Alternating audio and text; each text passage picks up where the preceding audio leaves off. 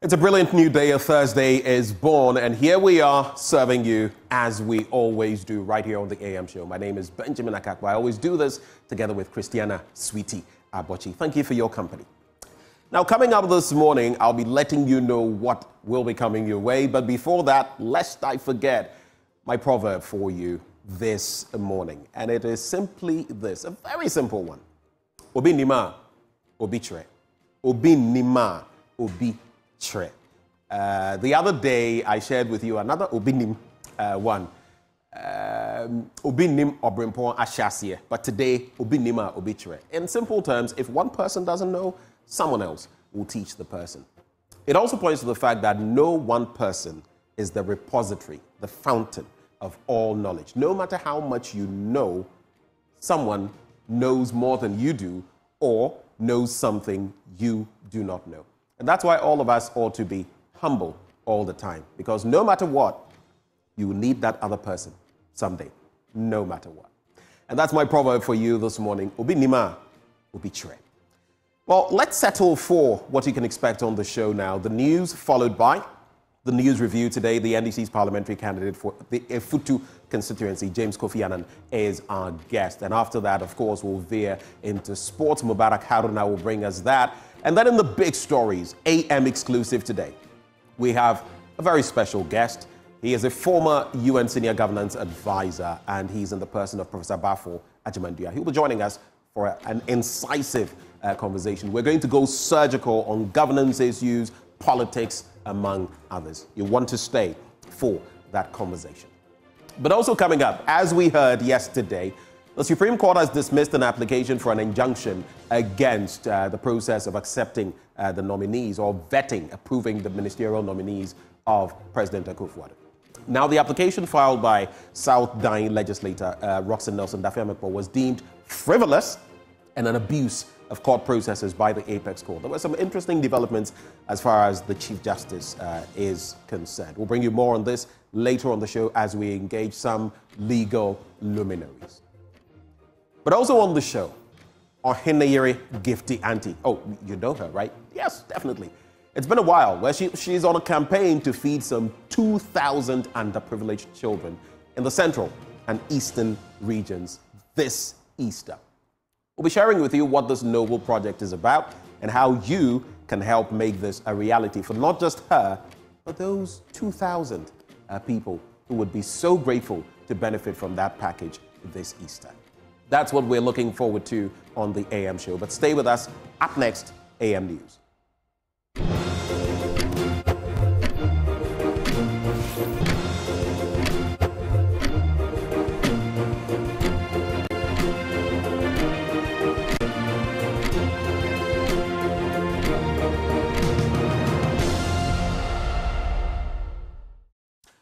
Welcome aboard the AM News. Let's settle for the details of our stories now. In our first story, the Methodist Church of Ghana is asking the Electoral Commission to ensure fairness and neutrality throughout the pre and post stages of the upcoming general election to ensure peace prevails, imploring political parties and independent candidates to refrain from using inflammatory and abusive language during their campaigns. Presiding Bishop, Most Reverend Dr. Prof.Agyeman-Duah said all hands had to be on deck to protect the peace we enjoyed as a country. We all started this journey together, and we sent our proposals to the body that is to take our laws and see to what is good for us as a nation. The churches, as we approach the general elections in December 2024, let us all resolve to eschew tendencies that will tend to compromise the peace of the country before, during, and after the elections. In that regard, it is incumbent upon all the stakeholders in the process to be minded in their duty to the state. To the Electoral Commission, it must be manifestly seen to be a fair and neutral umpire in all the processes leading to, during, and importantly, after the elections. The security personnel They should be professional and impartial judges to engender trust in the electoral process. To our political parties and independent candidates, they should be measured in their communication and engagement, embracing inclusive language and avoiding intemperate, abusive, and offensive language in their campaigns. To the media, as always, we will call on you because you are very significant and play a role. You have to avoid sensational reportage, providing and using your platforms to create avenues for peace. In the spirit of peace.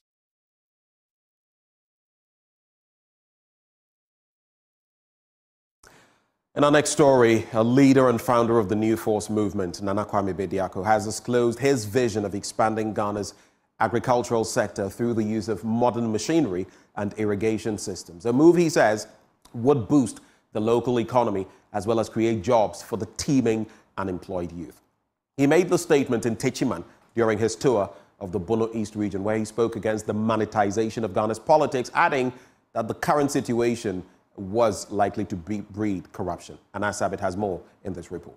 With a new energy, the leader and founder of the New Force, Nana Kwame Bediako, stormed the Bono East region as part of his listening tour of the 16 regions across the country. The businessman turned politician, in his address to the hundreds of party sympathizers in Techiman, disclosed his vision of expanding the agric sector through the use of technological advancements as a means of boosting food production. I think that we have to apply industrial support. Okay, if we're doing 100 acres, we should simply find a way to do 10,000 hectares. And that's when we're going to need a lot of equipment and a lot of irrigation systems. Because you can't use humans to water that. You will need industrial power to water that. Therefore, you need to advance your irrigation system. And then the fertilizing system as well. You need to create speed in it. So there are things that can grow in maybe it's 3 months now, but we can advance it to 2 months. And then after that, we go into processing. He says this development would go a long way to create jobs, as the move would complement processing, which involves the creation of new industries. The processing as well would help us to have supplying power, distribution power. Demand will come from this area because once you're able to do the distribution, then you're able to keep supplying because there will be demand. And I think that that side of distribution, you will see that it will create jobs for logistics.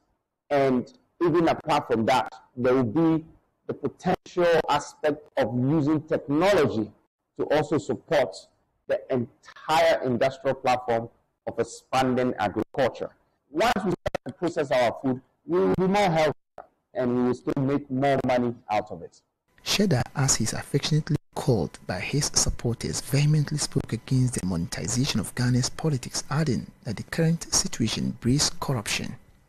Well, I just think for me it's the definition of stupidity that, you come, you pay bribes, the people who are receiving the bribes too are happy, and then when you finish, you take yours, you rob them, and the same people who take bribes are angry. It's a chase of wind. We're just spinning ourselves around. As a citizen, I don't want to be a citizen and be part of such thinkers. That's why I have formed the New Force, because I want the new people with new mentality. All of this is demonstration of knowledge, demonstration of wisdom, how we utilize that and not use money to play the game of autocracy, democracy, and all that crazy craziness. Nana Kwame Bediako says the rising cost of living do not correspond with the earnings of the citizenry, hence the struggles on the streets. I think that people are undervalued. I think people are paid minimum salary, but the economy is demanding so much from one person that they have no choice, but they have to be corrupt because the value is too small for a citizen. And the electricity is high, the water bill is high, the school fees, the transportation, all of these things. So we're like prisoners now.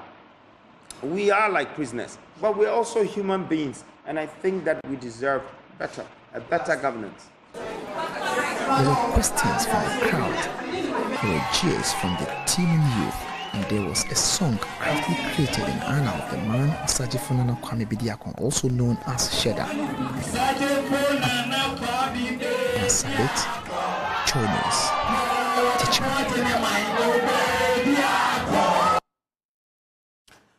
The Minister of State for Local Government, Decentralization and Rural Development, Prof.Agyeman-Duah, has indicated that the Gulf of Guinea Northern Region's Social Cohesion Project has created more than 3,500 jobs for community members through participation in the construction of facilities in the project areas. He says the project has also strengthened the capacity of more than 4,000 program actors within that area. Agyeman-Duah has been speaking at the SOCO conference in Tamale. The SOCO project is aimed at contributing to the prevention of conflict spillover from the Sahel regions by improving the socio and economic resilience of the northern regions in the Gulf of Guinea countries. In Ghana, the project is being implemented in 6 regions and 48 metropolitan municipal and district assemblies. Mr. Prof.Agyeman-Duah said the SOCO project was complementing government's development agenda. The SOCO project is complementing the government's development agenda, and the interventions are consistent with our socio-economic development policies, especially regarding the pillars of peace and security, economic growth, and social development. It is worth noting that out of the 16 project indicator targets, 13 of them have been exceeded, indicating an enormous progress towards the achievement of the project development objective.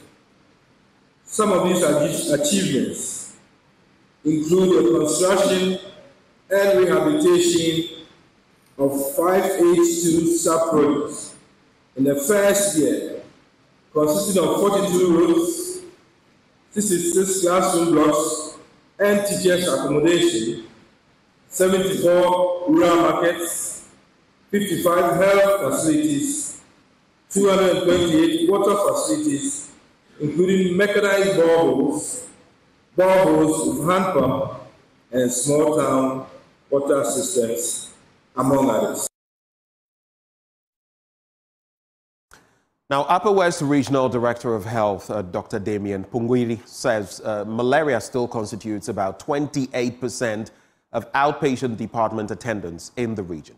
However, deaths resulting from malaria have decreased from 28 to 6% per latest statistics. This he attributed partly to the indoor residue spraying embarked on by the Anglo Gold Ashanti Malaria Control Ghana and other interventions by the Ghana Health Service. Rafiq Salam has more.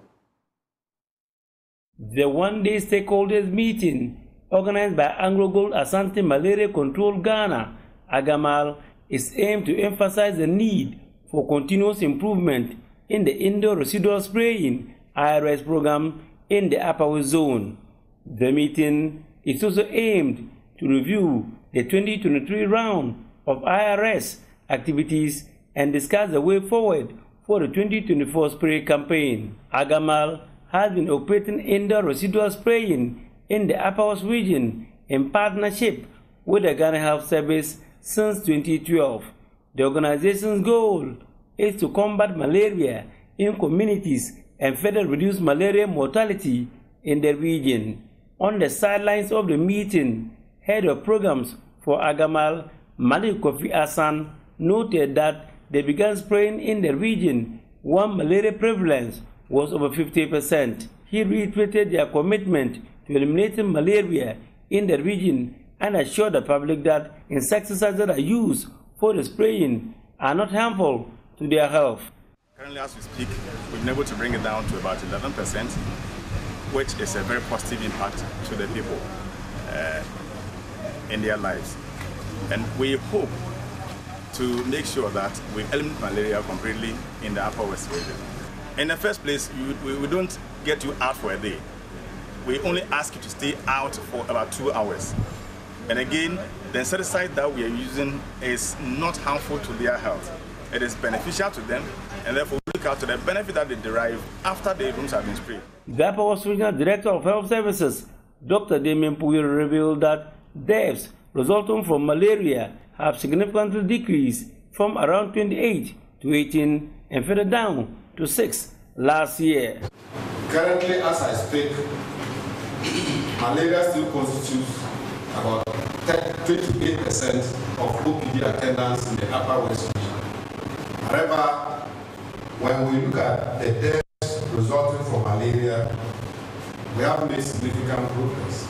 We moved from around 28 down to 18, and as of last year, all deaths due to malaria came down to just 6. And that is something that we all have to celebrate.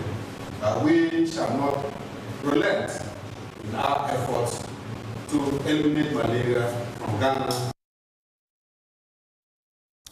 Now, government statistician Professor Samuel Kobina-Enim says the fight against corruption in the country will continue to be a mirage if the country's institutions are not adequately resourced to enhance the fight. According to him, the fight against corruption is being looked at from only one perspective without adequately exhausting the pull and push factors, including salary levels of employees. He was speaking at the 2024 Biennial Social Conference of the University of Education, Winneba. There's more in this report.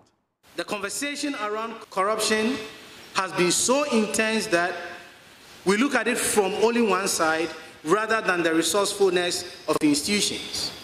I am told that at some point, one of our former presidents said, the government pretends to be paying public servants, and the public servants pretend to be working.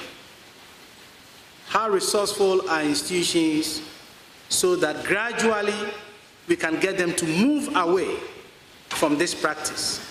Professor Samuel Kobina-Enim speaking about the country's approach to fighting corruption and how the fight could be enhanced. He entreated the academics to influence policy with their research and build data repositories that would make their research relevant to the needs of society. The pull and push factors of corruption and building complementary data series, which I talked about. This is the time for us as an academic community to take our different policy documents, don't evaluate it from a subjective point of view, evaluate it from the statistical target point of view. And there are very basic things you can do based on that. Did they have statistical targets in there? The numbers in there, can you associate with the numbers in there based on data that sits with your own university, data that sits in other national statistical spaces? Were those targets realistic? Were we able to achieve those targets? Now, the University of Cape Coast has partnered some German technical universities to deepen the entrepreneurship drive in their students before such students graduate from university. Statistics indicate that more than 100,000 students graduate from the country's tertiary institutions every year. But such persons are unable to secure jobs after school. Director of Academic Planning and Quality Assurance at the University of Cape Coast, Professor Daniel Ejapong, says the business challenge is to provide the students with startups and other links that would resource them before graduation. Graduate unemployment has become a teething problem for the country. Many students who graduate from the country's tertiary institutions hardly find employment opportunities. Under this project, the students make pitches and the pitches are accepted and supported to become viable employment avenues for the students. The Director for Academic Planning and Quality Assurance at the University of Cape Coast and team member of the project, Professor Daniel Ejapong, says the invitation of the pitches from the students is to make them create their own jobs even before they exit school. This program has been put in place just to ensure that while students are in school, they come up with some innovative ideas. And these ideas, they eventually, with support, would be able to start up something for themselves and not to wait for government for, for jobs that sometimes may not exist. So basically, students come up with their ideas and then they pitch these ideas. And there are some guidance and also some cash prizes.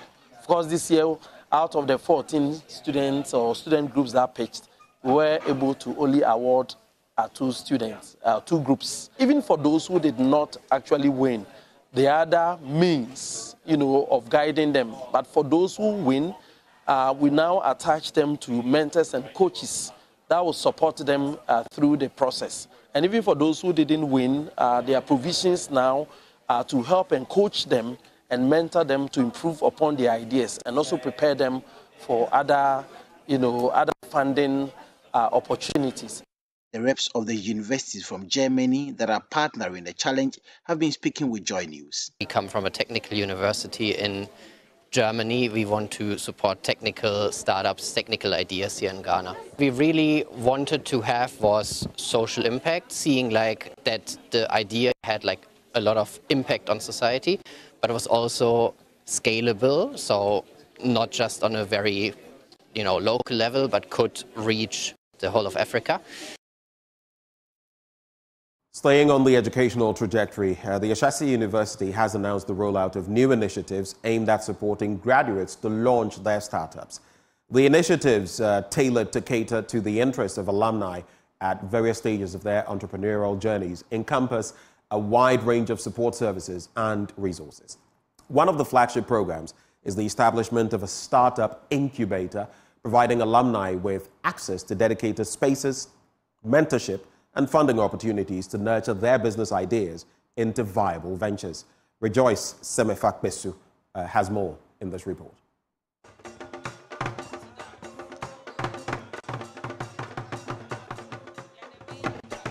Complementing the incubator program are entrepreneurship workshops, training sessions, and networking events designed to equip alumni with the essential skills, knowledge, and connections needed to navigate the challenges of starting and scaling up a business. Additionally, the university is offering access to funding and investment opportunities, legal and administrative support, as well as marketing and branding assistance to help alumni effectively launch and grow their startups.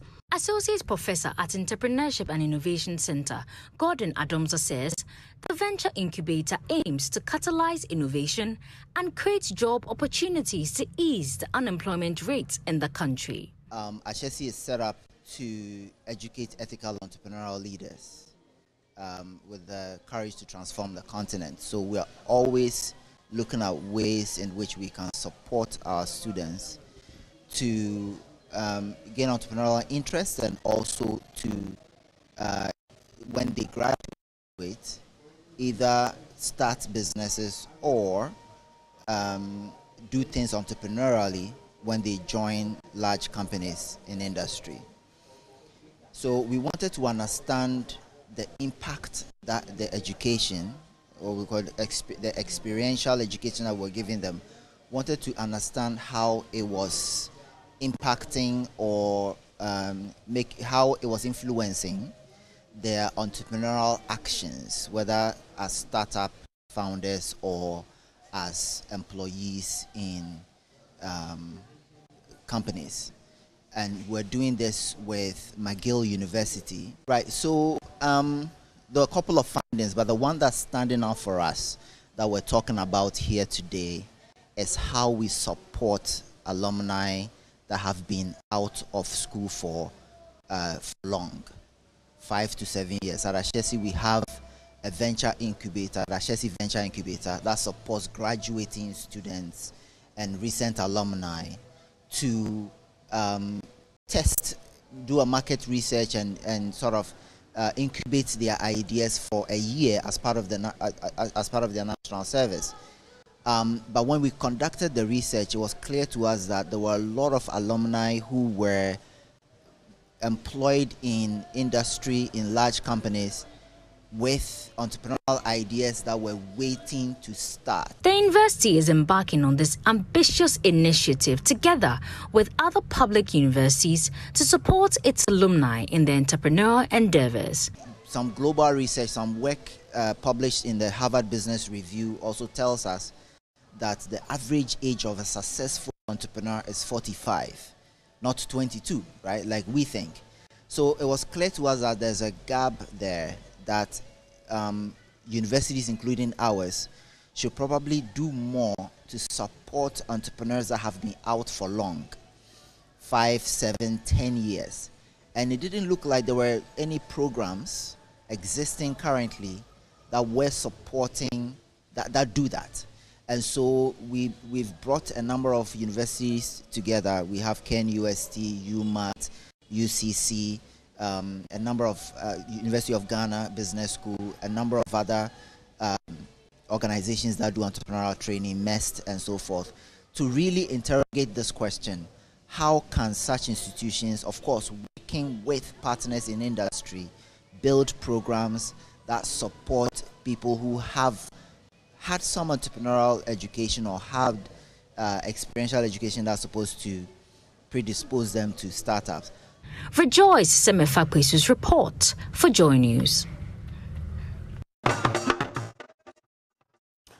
And that's the note on which we cap off the news. But stay with us. Up next to the news review with James Kofi Annan. He is the NDC's parliamentary candidate for Efutu. We'll be right back.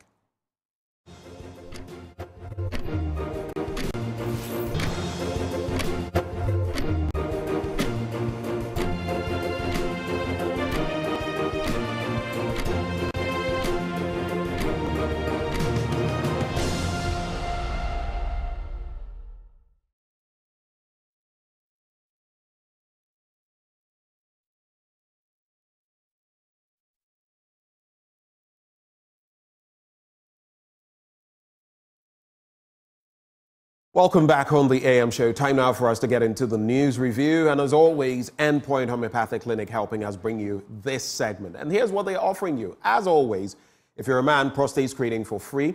If you're a woman, fertility screening for free. Just make your way to any of their branches. Fortunately, they are dotted across the country. Let's start with here in Accra. They are at Spintex opposite the Shell signboard. In Kumasi, Kronomu Abuehia behind the Angel Educational Complex. There's Takrady Anaji State Tema Community 22, Techiman Hanswa and Asiamanzama. Their call lines 0244 867 068 or 0274 234 321. Endpoint Homeopathic Clinic, the end to chronic disease. But just the start of the news review, and in the next 30 minutes thereabouts, we'll be having an engagement with the NDC's parliamentary candidate for Efutu, James Kofi Annan. He is our guest as we get into the newspapers. It's a bit of a dry morning, but that doesn't mean a paucity of issues to discuss because there's a plethora of them. James, good morning. Thank you. Good morning. Thanks for joining us in the studio. How is Efutu? When last were you in the constituency? Thank you, and good morning to your viewers. Efutu is doing very well. I mean, ordinarily should be doing very well. We have some issues that we are grappling with. I'm sure you heard in the news how mining was going to take place near our only source of drinking water in the constituency. Recently, was it a demonstration or you massed up people and you were there protesting that you didn't want? Yeah. I took newsmen around to see for themselves the land that the applicant, that the Gleam Resources was going to mine on. And how close it was to the river itself. You know, the Ayusu River, as I said, is the only source of drinking water for the entire Efutu constituency, as well as the Gumua constituencies. We have 3 Gumua constituencies. And that is where the Ghana Water Company takes its source, pumps the water to the treatment plant to be distributed to all the towns and villages in those constituencies. It is the same river that the farmers also use to irrigate their farms. They have a lot of farms around the river and they operate it all year round. So that is their source of irrigation. The river is also used as fishing, source of fishing by some of the fishermen as well as even the farmers.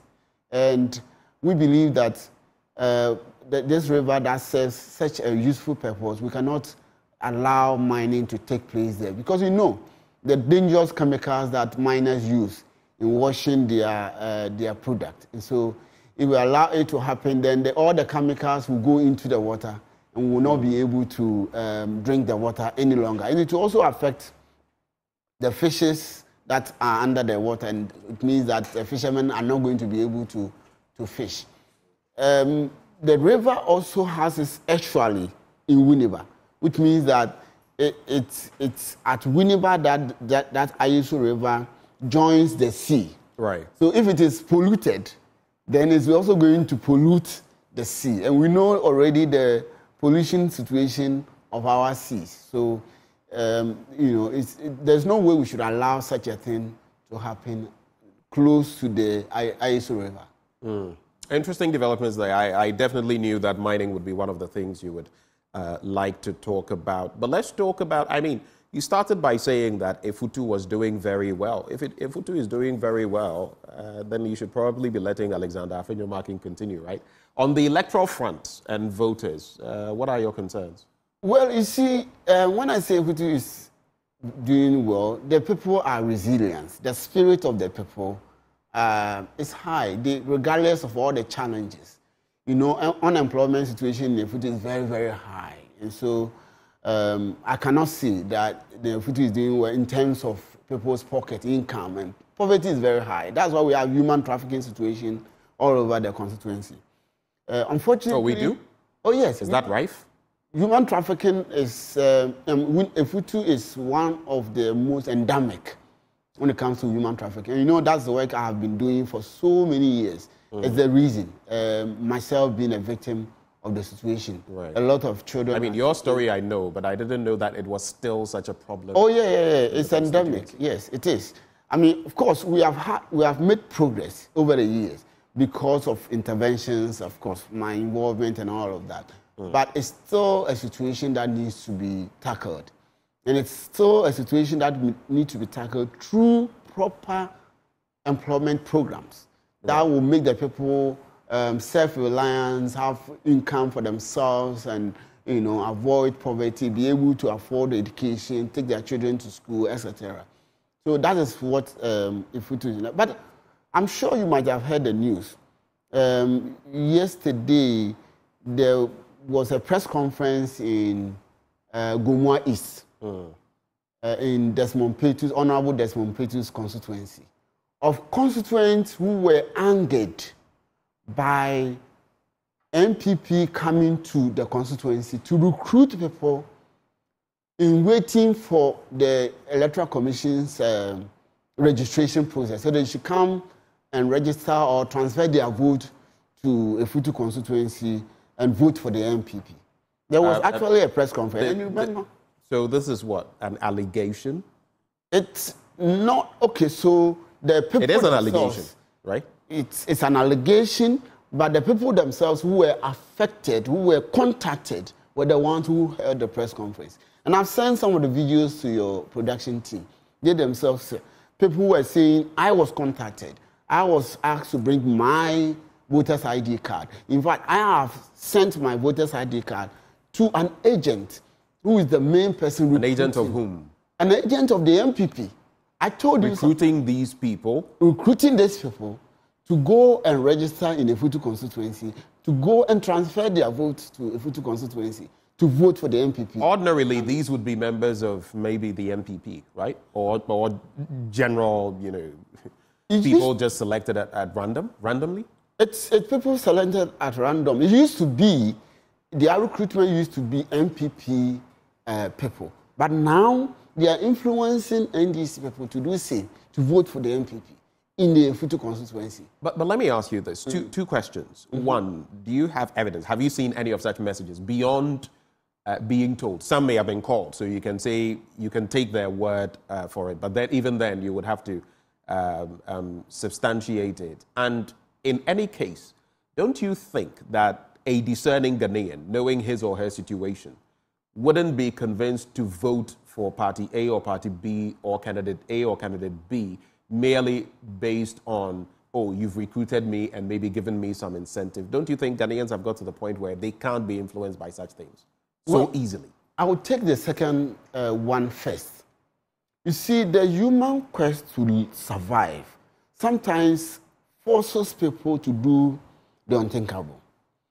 So we should not underestimate the influence of resources in our electoral system, in our democratic system. We know that there may be people who will say, I'm an NDC. There may be people who will say, I'm an MPP. But when monies exchange hands, then you are likely to consider the sacrifice the other person has made for you. And we have evidence of several people who would say, I voted for A or B because I was given something to vote. We know of such instances where people are even made to swear. Exactly. So people are afraid. You see, so when people are imported from one constituency to another with financial inducement, there's a purpose there. So they go and fulfill the purpose. Yes, I can claim I'm an MPP. I can claim I'm an NDC.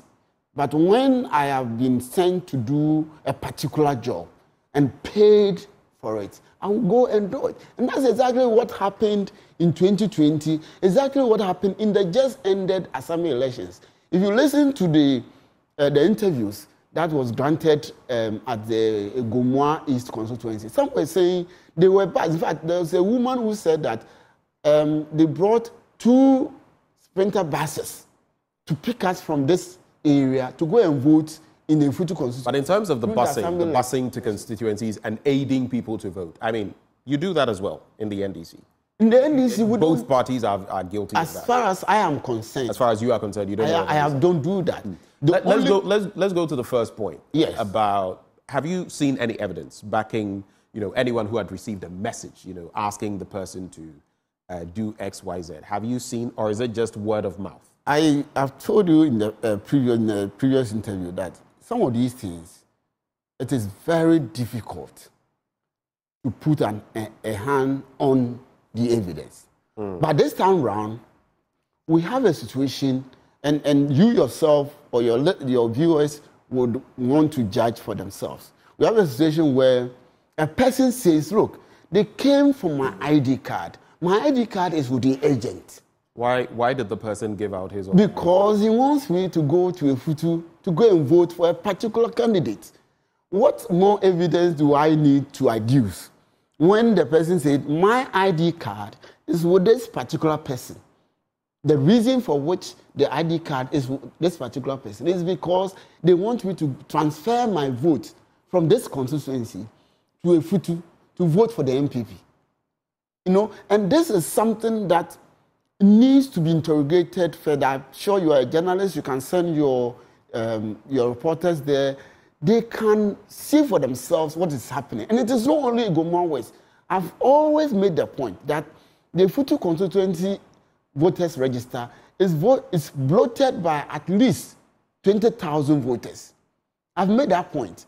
And I am expecting that the security agencies, I'm expecting that the journalists or the media, I'm expecting the special prosecutor, all those agencies that would have to enforce the laws around elections, to investigate my claims, to see if my claims are credible. Because maybe beyond that, my advice to you, especially as you want to be a member of parliament, would be there's a plethora of issues to be dealt with by the state, by media, and all of that. If I were you, what I would do is probably try and find this person who is the agent, not have a conversation with him, but if they claim that this is the agent who took our ID cards, right, our voters' cards, and wants us to do this, how about getting someone to, show interest and have some sort of conversation with this person? That's a very simple way of adducing some evidence to it, rather than saying you're waiting for the media or some other entities to get to it. But that is what I would have. Some interesting things are coming up, and I'm sure at the appropriate time, we will get back to you. All right, so let's get into the papers. Later, I would have us talk about the power outage situation. I don't know about your situation, but yesterday my lights went off. Oh, yes. And we'll I have a gift for you. You have a gift for me? Yes. What does that give? My timetable, my personal timetable. I'm seeing Dumso timetable. Yes, Dumso timetable. Whenever, every 4 hours. Yes. Okay, let's see. You may have to hold it to the camera. Okay, I'll not mention the second place because of Manshia South and then Kaswa. And that's your Dumso timetable. Yes, it's my Dumso. How did you come by this? Yeah, well, the energy minister has asked us to produce our own timetables. Yeah, he says it is evil to ask for. You see, a timetable. Which evil on the country? I don't know what that means. For you to give me just a couple of minutes on this issue. Dumso didn't start today. We acknowledge. There's a history of Dumso. I entered the University of Ghana in 1996. I mean, I was about to say we can go as far back as well. Yes. And as at 1997, 1998, there was Dumso. And when the light goes off, the students will start shouting, coming out, demonstrate, and all of that. Fast forward, in President Kufuor's time, there was Dumso. I was then operating a printing press at Awodome Estate. And I remember taking a loan to buy a plant for my printing press. At the time? At the time. There was Dumso. And of course, during the NDC time, in recent times, there was also Dumso. But the difference between those Dumsos and now is the lack of sensitivity around how we are handling the situation. During Warren's time, there was a timetable. We didn't call it Dumso. Kufuor's time, there was a timetable. We didn't call it Dumso. JM time, there was a timetable. We didn't call it. It was then JM time that the word Dumso was invented. And that's why the NDC time, it was more pronounced. And we made political capital out of it. Dumso timetable enables you and I to plan. Yesterday, I was on Winneba Secondary School campus. You have students who are supposed to be writing exams soon. They have to go on prep to learn for their exams. They are unable to learn. They go to classroom, the lights goes off, and then they have to go back to their dormitories. Then the light comes, they have to come back to the classroom. Then the light goes off, they have to go back to their dormitories. That is how we are treating the citizen. We have a situation where some parents or students want they want to be given testimonials. They were told the lights were not on, so they should come the following day. The following day they came, light was not on. How many times can they go and come? So I am so appalled by the refusal of the government to just do a simple exercise of coming out with the Dumso timetable. But you should understand. You see, it is said that as you dig a pit, you must be careful because you might fall in it yourself. And I'm not using it in a negative sense. I'm just using it in this context that because of how we play our politics and how Dumso was politicized, it becomes difficult for the administration to admit it. And in some areas, the patterns are so clear that you can literally come out with your own timetable, as some people have. Yesterday, I got home. I tried to get home a tad earlier because I had some work to do that would take me into the evening. Guess what? The light went off. For that one, it didn't take long. A few minutes later, it came back on. I started doing my work, and then I decided to get a nap. In the course of the night, and what I really don't like, my fridge nowadays sounds very funny. And I know it's part of this. The one where it comes on for a second and goes off. So you can tell, beep, beep, then it goes off. Imagine what happens to your AC every time that happens. And you also want to leave it on because you are hot, so that immediately it comes on, at least you get some respite because you may not even know that the light is back. It happened like that on 4 additional occasions. So 5 times yesterday, power went on and off in my neighborhood. What can you do? You can't, and in recent times, just so we cap this off and get into the papers, The Tema General Hospital one is one that really got my attention because this is what a nurse posted on social media. And tomorrow I'll deal with some of these issues. They just turned the lights off at the Tema General Hospital right now. If we don't get light in a few minutes, the probability that we might lose a lot of babies is high. And we hear, some things happened that led to some lives, questions about that. But my chief concern is why.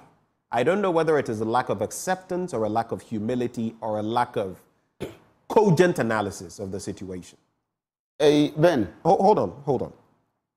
The energy minister says, let those who want the timetable bring it. I don't know of any timetable because the ECG has said it is not necessary. Why would someone just wish evil for the country? But even the PURC has asked for a timetable in a certain context, right? In a certain context, not generally, in a certain context. You decide, fellow Ghanaians. Final point. We have to get into Yes, I was going to say, you see, the accounts have a pro. They said, now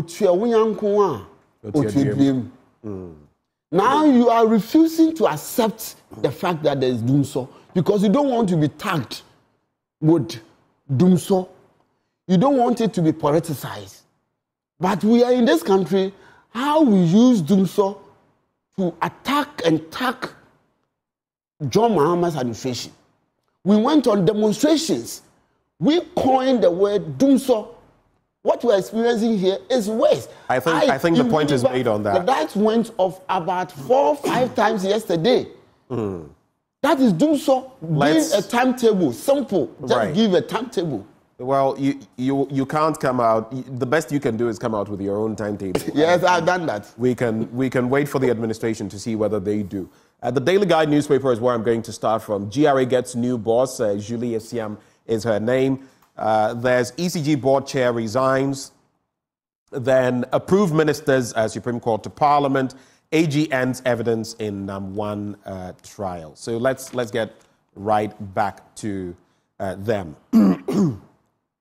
The Supreme Court has given Parliament the go-ahead to consider and possibly approve the President's nominees for ministerial and deputy ministerial positions, as it has, by a unanimous decision, dismissed an interlocutory injunction seeking to restrain the House and the Speaker from doing so.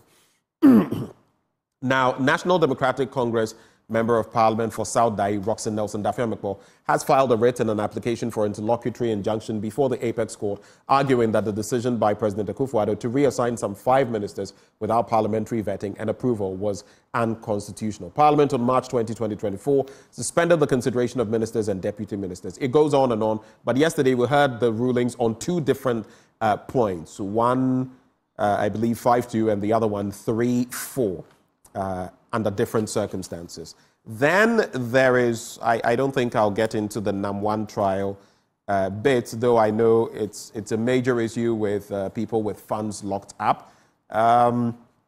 ECG board chair resigns. That story is on page 3. The board chair of the Electricity Company of Ghana, Kelly Gajekpo, has resigned from the ECG board. The astute entrepreneur who cited personal reasons for his resignation in a letter to the president was appointed to the board in 2017 by former Energy Minister Boakye Ejako. His resignation, however, coincides with the current energy crisis facing the country with inconsistent power supply in some parts of the country. Any quick thoughts on these 2 stories? Yes. You see, when a car is running into a ditch, everyone would like to escape quickly before the car finally falls into the ditch. I can see a lot of things happening this week alone. The ECG boss, board chair resigning. I know him.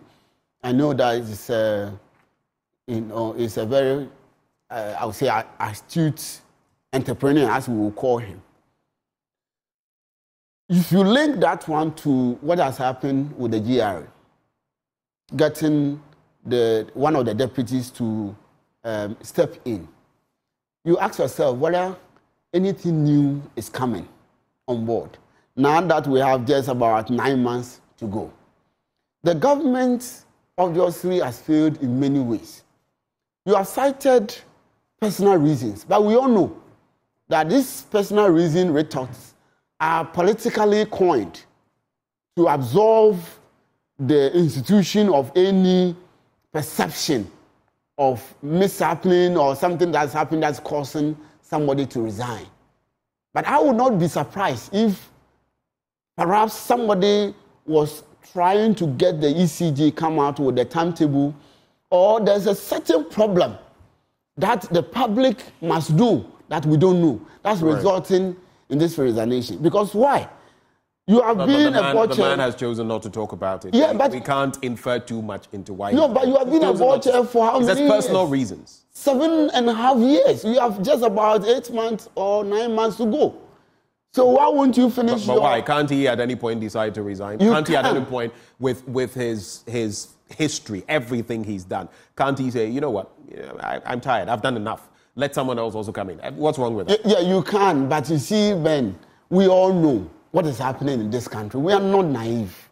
We are all in this country. We know what is happening. ECG, or I would say our energy sector, is not at peace with itself. Right. Our energy sector is riddled with debts. The energy sector is riddled with so many issues that borders on incompetence. The energy sector is riddled with issues that are self-inflicted. Okay. Self-imposed. Let's get into other issues. I get the point. I mean, we've spoken about some of those. But interestingly, getting from page 9 onwards, the Daily Guide newspaper carries, the photo. President Akufo-Addo at 80. Tomorrow is his birthday. So yeah, happy birthday. We might as well. Tomorrow, definitely, I'll wish him, the first gentleman of the land, a happy birthday. But happy birthday in advance, Mr. President. He will be 80 years. And it says history will be extremely kind to him. I remember some weeks back, Gabi Asari-Otridako said he posted something to the effect that Ghanaians would miss Akufo-Addo, and maybe the Ghana Smart Schools project, which has been launched, would be one of the things Ghanaians would miss. I don't know. What do you think? I would say happy birthday to the president in advance, but what are we going to miss? Are we going to miss the doomsaw that came with no timetable? Are we going to miss a president who introduced a policy that feeds children, school children, with weevils?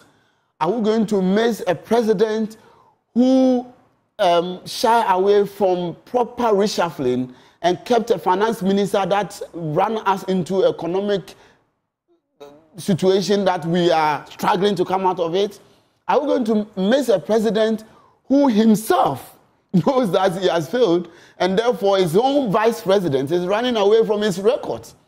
What are we going to miss him for? Okay. We were told that somebody 72 years is too old to become a vice president. This is an 80-year-old president who is exiting office, which means that 72 years, 73 years, 74 years, he has been president of this country. For me, I'm so disappointed in him, because remember, some of us, when we were students, we were the ones who were supporting this man. During Legon days, TESCON. You have been a member of the MPP. Yes, I was one of the founding members of TESCON. With Andy Appiah Kubi, Azekesiama and co. We were the ones supporting this man, this president, in 1996 against J.A. Kufuor. So we believe in him. We didn't know that he was just lying his way into power. And we follow him. Don't you think that is a bit, government has done something. Has say done he was what? just lying his way into power. Don't you have free SHS? You said you do will not have free SHS? Implement one district, one factory. How many factories do we have in this country? But they've one village, one dam. How many dams are working in this country? If it's 1%, they will still tell you. You said you are going to give us the cleanest city in the whole of Africa, in Accra. Right. What do we have now? We have now a city that the Minister of Sanitation has money, the chunk of the money, in his room. That is what we are going to miss. These allegations you are making, the Minister of what has a chunk of... former Minister of Sanitation. Well, that issue has been taken to court. In fact, is still in court in respect of some of the maids and money they took and all of that. I think the OSP has had its day. The court system has had its rulings. Let's steer clear of that. If there's any proof that can be adduced, the source of the money, The legal system will take care of that. It is not up to us to do it. So please, let's you are steer clear of you are in this country. Daily Graphic newspaper. Let's deal with this. The Daily Graphic newspaper. It's not up to us to confront those issues. We've spoken about those issues time without number. It is not. We will not deliver justice on such issues. It is the court system. So if you have an issue on that, take it to court. The Daily Graphic makes sacrifices to impact lives. Christian leaders have called on Ghanaians to resolve to use the Easter festivities to make the needed sacrifices to make the country and the world a better place. They challenged Ghanaians to boldly confront the social ills and practices that threaten their unity and identity as a nation. And just the story, and then you do your headlines. New Togo Charter weakens future residents. I'm sure some of you have heard of the stories about Parliament in Togo and everything that is happening. Togo has adopted a new constitution that lengthens presidential terms by 1 year while limiting the number of terms to 1, which will likely allow President Faure Gnassingbé to extend his 19-year rule by a year longer than previously expected. I almost recall his father, Eyadema. And the presidency of the tiny phosphate-producing country on the West African continent has been a family affair since 1967. You can also think about the likes of Olympio and everything that has happened. But you see, when these things happen, I ask myself, where is ECOWAS? Where is ECOWAS? In Senegal, we saw things until now. The 44-year-old Bassirou Faye has, and I'm very excited about that. But these things will go on. ECOWAS will be mum until there's some trouble, and then you see ECOWAS running helter-skelter. Quick thoughts, and let's get into your point. Yeah, you see, this extension by 1 year, I wouldn't be surprised the constitution will may be changed again.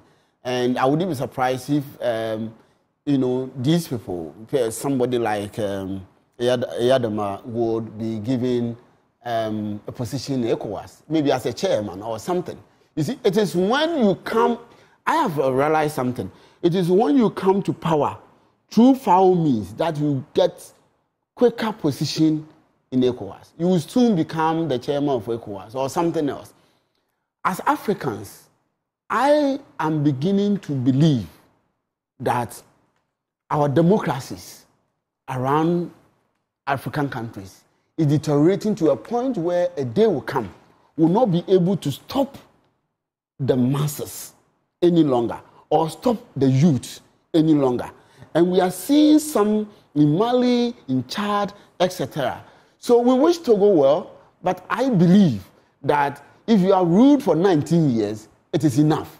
You are not the only person who has wisdom. Let's check out the stories that you have from the papers.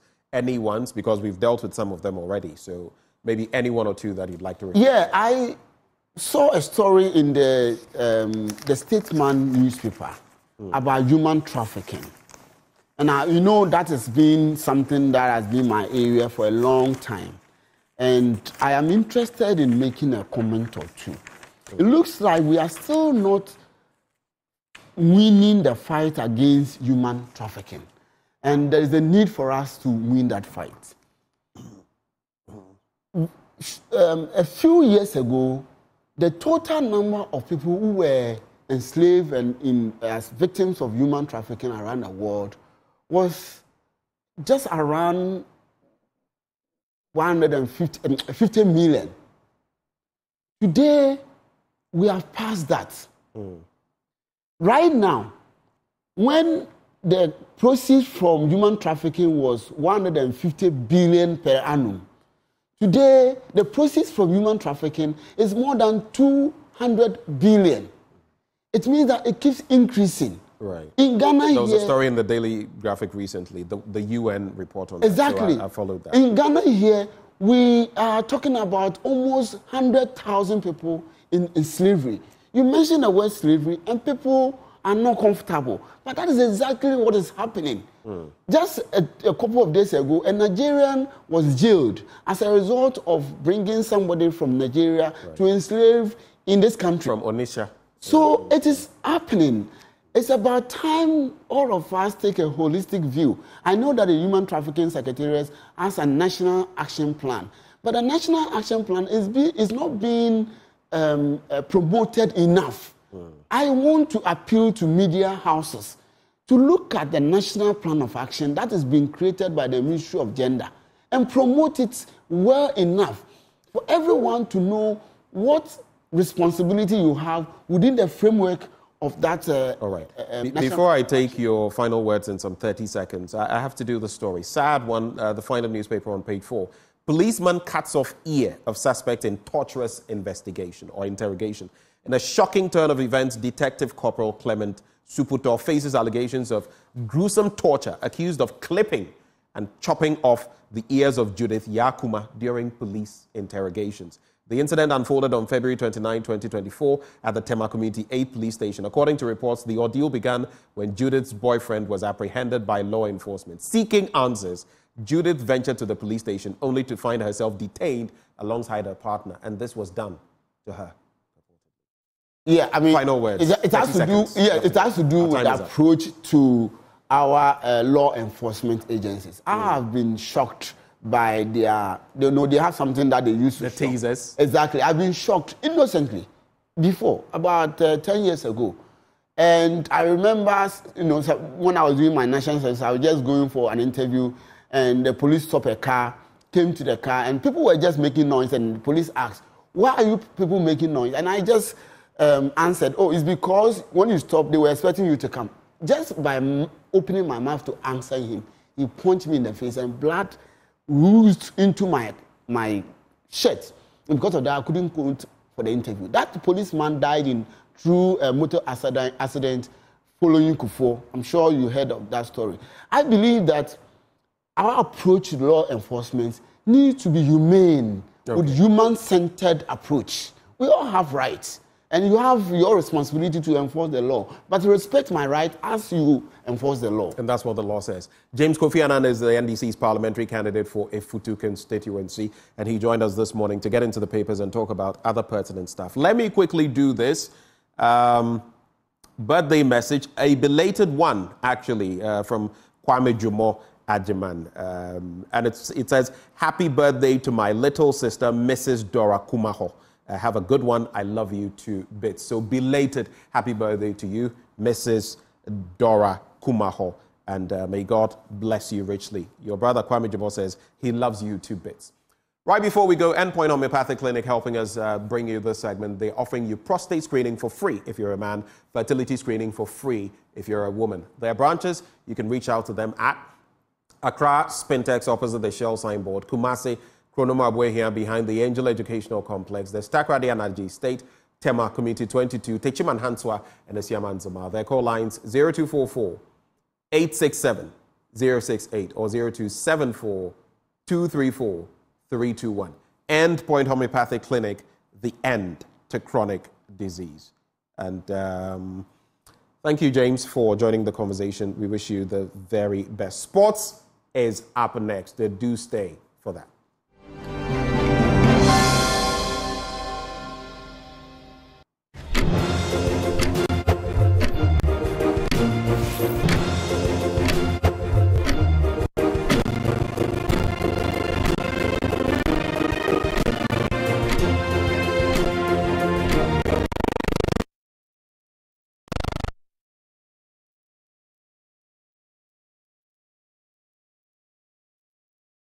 Thank you for staying with us. It is time now for us to cut incisively into those issues impacting our country, whether for the good or for the bad.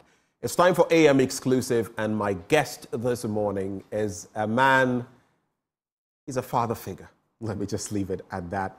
And he's a former UN Senior Governance Advisor. This morning we shared a hug when he came in, because for the first time, I'm not going to be speaking to him virtually or via phone. I'm going to be speaking to him face to face. He's in the person of Professor Prof.Agyeman-Duah. Prof,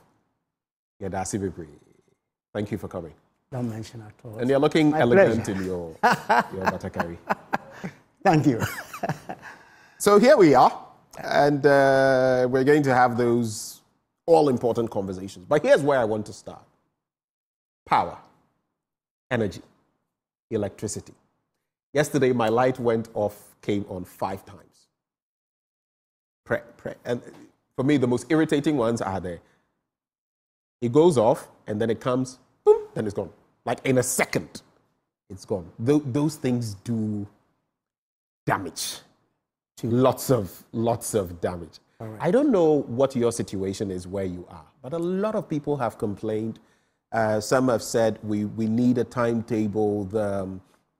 The energy minister recently had some choice words for people asking for a timetable. I don't know whether you heard, but let me just read for you. So in reacting to some of what had happened, especially when, you know, the Tema General Hospital lost power. Video. And a nurse there said, let me just read verbatim what she said. I don't want to paraphrase. They just turned the lights off at Tema General Hospital right now. If we don't get lights in a few minutes, the probability that we might lose a few babies is high. And per reports, some of these babies were left in a very precarious situation. Some have asked, why did the hospital not have a power plant? And maybe what else could have been done? But how do we also prioritize such entities? But then you hear the energy minister come and say, let those who want the timetable bring it. I don't know of any timetable because the ECG has said it is not necessary. Why should someone just wish evil for the country? People have now had to come up with their own timetables because in some areas they're so constant that now you can have your own timetable. You don't need anyone to tell you. But how do you react to this? First of all, are you facing same? Yes, in a way. I was in Kumasi last week, and for 24 hours, I didn't have power. I left back here, and I was still told there was no power until 6 o'clock in the evening. That means about 30 hours, no power. Yes, in Kumasi. I think it's worse in Kumasi, perhaps, than many other places. Here in Accra, well, fortunately, I have a few what do you call those places for solar. So somehow it kicks in when it's out. So I don't feel it as much as others without solar. But you know, the tragedy of all this is that towards the 2016 election, it was this same situation that I believe helped the ruling government to come into power. So one would have thought that such a thing will not be repeated. And this is happening also in an election year. And that makes it more curious. And the responses of public officials to this question has been very confusing. And at times I wonder whether there's any organization, so to speak, in what we do. Whether our public officials are mindful of how citizens feel, because the reaction is coming from all over. In fact, the one you read from the Tema Hospital, when I saw it last night, it reminded me of what's going on in Gaza, where there's a brutal war against the Palestinians, and hospitals, we've shown them on the screen, how babies are dying because there's no power and all. But here we are not in a war condition. We have experienced this before. Why would we sit by 8 years later to have it repeated? That is a question that I think all of us should ponder. I do not have the answers. I'm not in this energy sector. But all we are getting is that perhaps there's not enough generation, but we are told there is a distribution. And yesterday I heard that... Some say vehemently, contest vehemently, that there is no generational problem. It's not generation capacity. It's about the ability to pay, for example, WAPCO for the gas, for things to, you know, the natural course of things to follow. That is what some industry players say. But I understand that. People are saying different things because we are not getting the truth from the source. And that's why people are speculating and making all kinds of statements on this. You know, governance, we always talk about transparency in governance. When you are transparent, you get your citizens to come along. At least if the situation is even not acceptable, they can tolerate it because you are even with them. But when there's no transparency in how our public services provide their service, then of course, you are going to have all this kind of speculation. And for me, it is such a tragic situation for a government that came to power, by and large, with this kind of a problem on the previous government, and then you come in 8 years, we have come back to zero. That for me is a tragedy. It means this country, either we don't learn, we don't want to go forward, or simply we have people who are running our affairs who don't have the competence. These are the conclusions I can make. And there's a video from the Tema General Hospital, in respect of what happened. We'll see whether we can put out some of that shortly, just to paint a picture of what exactly transpired. As and when we have that ready, we'll take a look at them. But if you look, thankfully, the neonatal intensive care unit, the Tema General Hospital has a statement out, and it says that no life was lost during the 2-hour period of the blackout, which is something to celebrate. We thank God for that. But the reality, too, is that we could have easily lost lives. Correct. Because they were in incubators. Correct.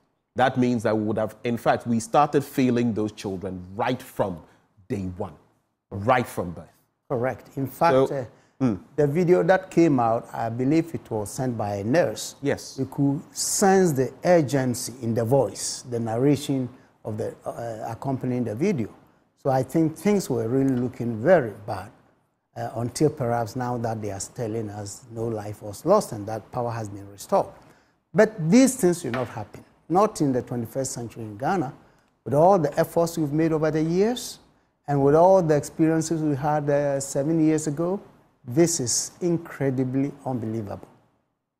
The statement says, of course, it points to the happening of the incident on the 26th of March. It talks about the fact that the dedicated generator set to the neonatal intensive care unit tripped off for a short period, and the hospital's electricians worked to restore power to the unit until the national grid was restored. It said it was restored within 2 hours, so it took them 2 hours. Imagine surgery being performed or something else, and they have a problem with their plant or their generator. That is enough time for someone to lose his or her life. Even 20 minutes can do that. Yeah, that's and then it is worth noting that no lives were lost as a result of this power outage. And the assurance to the general public is that the facility will continue to put the health and safety of its patients at the core of its business, which is all good. I remember there was an incident once that took me to that hospital. But you ask yourself, how about the other hospitals and all the other happenings? You are coming from Kumasi, look at Prof.Agyeman-Duah and the problems they are facing, accommodation for medical staff, among others. Then you add this power situation, and I don't know. I don't know. You know, at times you cannot simply comprehend what is going on. Look, you mentioned the Prof.Agyeman-Duah Hospital, a hospital that was built to herald our independence back in 1957. You know, we used to call it G, those of us who grew up in Kumasi, G. That was a hospital built in the late 50s. And you wonder why this hospital will be neglected for all these decades, whilst we try to embark on new hospitals, which takes years to complete, and it has taken Otumfuo himself to launch an appeal to refurbish the hospital. The same thing seems to be happening to Kolebu Hospital. I read something about it a couple of days ago, and they are facing the same thing. So you wonder what our leaders think about development. Development, is it simply to build something new and neglect the old and keep building? That is not it. Well, we hear of a maintenance culture. It's real. We do not devote any energies to maintain what we have invested in. So to see Kumasi Hospital, Prof.Agyeman-Duah Hospital, before the renovation, reduced to a village hospital, that was pathetic. You think CAF has been reduced to a village hospital? Oh my goodness, I was there. I've been there to visit patients. Go to the walls. Cracked walls, ceilings sinking down, painted walls, beds that I don't know how long they've been without changes. It was a bad situation. And that's why I think Otumfuo stepped in to save the situation. But why should it take him? When we have a Minister of Health, people who are paid to supervise our institutions. I mean, and when you are budgeting, you don't budget for maintenance, and you see this thing rotting in your face, and sit by until it collapses. There are so many state structures like this. The other day I saw a video of the Independence Square that sent up, Independence 1957. Right. Almost rotten. At the center of town, This is where the president passes. Everybody drives around that.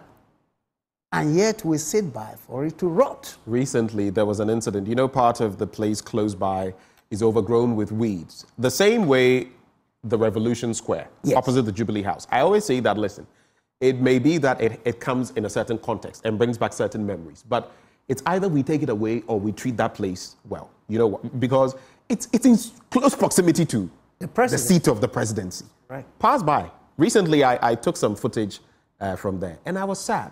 And something I was discussing with someone yesterday, before we go back to the Tema General Hospital and just look at the video. The former seat of the presidency, the castle. Look at, I mean, I think you saw images, was it late last year? I saw fungus. The whole place has been left to rot. And I tell myself, why is it that we behave like this? Because on the other side, I don't like playing this game, but imagine this in Europe or America. They would have quickly turned it into some sort of museum because guess what? Rawlings was there. Atta Mills was there. Kufuor was there. Immediately do something. Oh, this was the table at which Kufuor sat. This was where Rawlings slept. This is, and they would monetize it. Right. Is it that we can't think and the place is rotting? If for nothing at all, there are also governmental agencies without offices. Couldn't we like? There's no use for that place. Look, this is really a gold mine in many situations. Other countries, this would be a gold mine. A castle built by the Danes and changing hands throughout our history, right on the coast. And you see, at times you wonder, what is it that we learn when you go to school? Maybe we learn something differently from what others are taught, because our minds are not conditioned to do the right things. This is a precious monument that must be preserved. And I think when the last government moved out of the place, it was announced that it was going to be turned into a presidential museum, which was an excellent idea. And through that, we could have maintained it. Now we are sitting by, but you see what is going to happen in the near future if another government will come to say, we have gotten 20 million, 100 million from the IMF to refurbish the castle. Yeah. We go for loan to do something we could have done to prevent the rot. Because loan giving is so easy to us, we forget to think about ways to maintain ourselves. We resort to loans. Don't we go for loans for sanitation work in this country? So you see, I think the whole idea of governance must be re-examined in this country. And for me, the greatest downside is the over-concentration of power at the center of governance. The fact that we have killed, even though we claim to have district assemblies. On my way to your studio, on your other show, radio, I heard a story of one place, Aladura or somewhere, where gutters are used as dumpsters. A filth exhibition. Yes, exactly. And I tell myself, this is not something for the president to be called. It's not something even for the ministry to be called. It's something for the local governance system. But because we have destroyed the local governance system, we have a semblance of assembly people who are completely ineffective because the elites, those in power, want everything to come to them. You see, there's no democracy at the grassroots. So everybody looks out to the central government for simple things like that to be done. And I think in this conversation, I'll tell you. In some years, decades ago, we have what we call self-help. When you drive through the roads on this country, you see sign about a project, self-help project. I don't know if you are old enough to have seen that. Self-help projects. I don't recall those. Well, I tell you I'm an old guy. Self-help projects, you know, where local communities were taking responsibility for their local needs. We have to begin to look at development at the community level. Let people take charge of themselves so we don't always look up to Accra for the basic things that we need. Community-oriented development is what I'm talking about. And because we have concentrated power at the center, even a common classroom block to be built will have to come from Accra. Directions will have to come up from Accra. We have what you call, in the 2004, I led a delegation to Germany to look at their decentralization system. They have a beautiful phrase for that. They call it help for self-help. In other words, local communities have to help themselves before the federal government comes in with support. Help for self-help. So look at the Swiss system and the correct devolution. Yes. You would also see devolution, power devolution, and this is shown in the United States. They have a federal system, but the state system within the state, districts, communities appoint their own police inspectors and police officers. That is how you develop. Development cannot be imposed on us by a government that may not know his left from the right. So the initiatives of people, innovative skills of people are killed at the local level because everybody has to come to the national level to be known, to be somebody in this country. And for me, that's the downside. All the problems that we can talk about today, you find the roots in this system we have created that is killing the creativity of individuals because not all of us can function at the national level. The communities should be the focus of our development. And I'm yet to hear any of these aspiring leaders even talking about the need to develop our communities, giving power, devolving power, so that we can have our DCs to be responsible directly to the people, we can initiate projects, and the national government will simply provide the support where necessary. That should be the focus of our development. Let me quickly do this. I'll come back to some of those points, but I don't want us to lose track of that point. I want us to make it before we go. The video, the footage from the Tema General Hospital, I just want you to take a look at this because Dumso has become our reality. Some are forecasting that whoever takes over, whether MPP or NDC, from next year is going to be problematic. So you take a look at that. This baby is on CPAP. There's no light to connect, off. No flow meter to even connect with the oxygen. If we don't get light in few minutes, probability that we might lose a lot of babies is high. Agyeman-Duah, the whole world is full. No CPAP, no light. Everywhere is off. Everywhere is off. Babies are in data. This baby is not fine.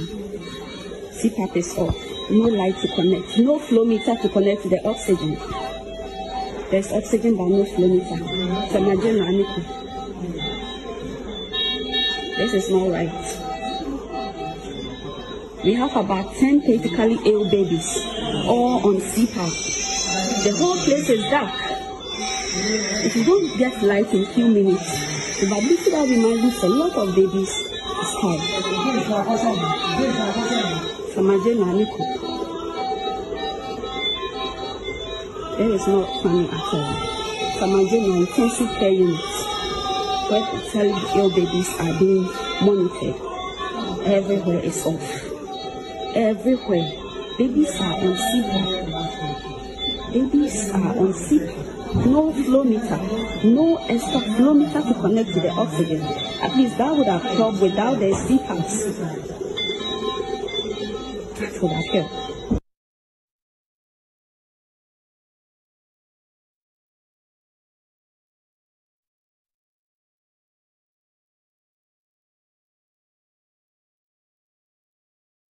So there you have it. Prof, you saw for yourself.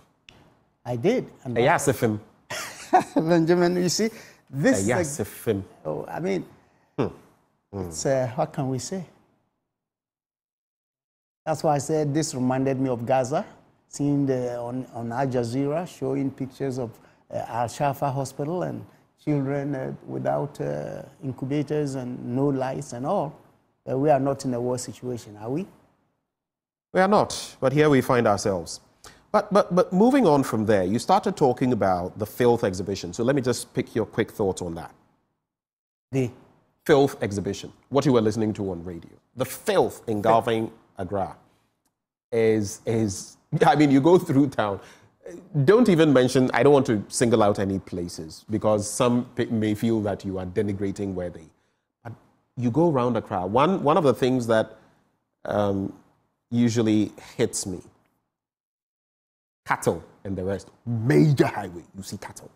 crossing. And some of them are displaying their dung on the road and everything. It's just such a menace. But we were promised the cleanest city in Africa. No one had to hold the president then, hold his neck and say, give us the cleanest city in Africa. But at least we should have had some semblance of a cleaner Accra, even if not the cleanest city in Africa. What do you see on that score? Well, this wasn't the first time a president promised. I think, if I recall correctly, I stand to be corrected, when President Evans Atamils was in power, getting into power, he also promised 100 days of something. Yeah. 100 days of cleaning Accra in particular. 100 days passed and nothing happened. So I'm not surprised another one came to promise making Accra the cleanest cities. And of course, that is part of the erosion of trust in our leaders. Making statements that they don't seriously think about and promising things that they cannot deliver.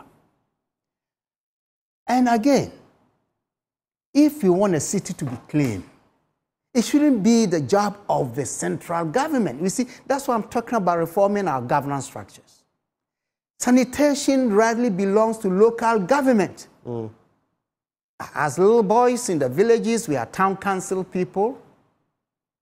They will come and inspect the barrel where you keep your water to make sure it's clean. Bankasi would come for you if things were not in the proper order. And weekends, the village will mobilize people to go to the public toilet to clean it up.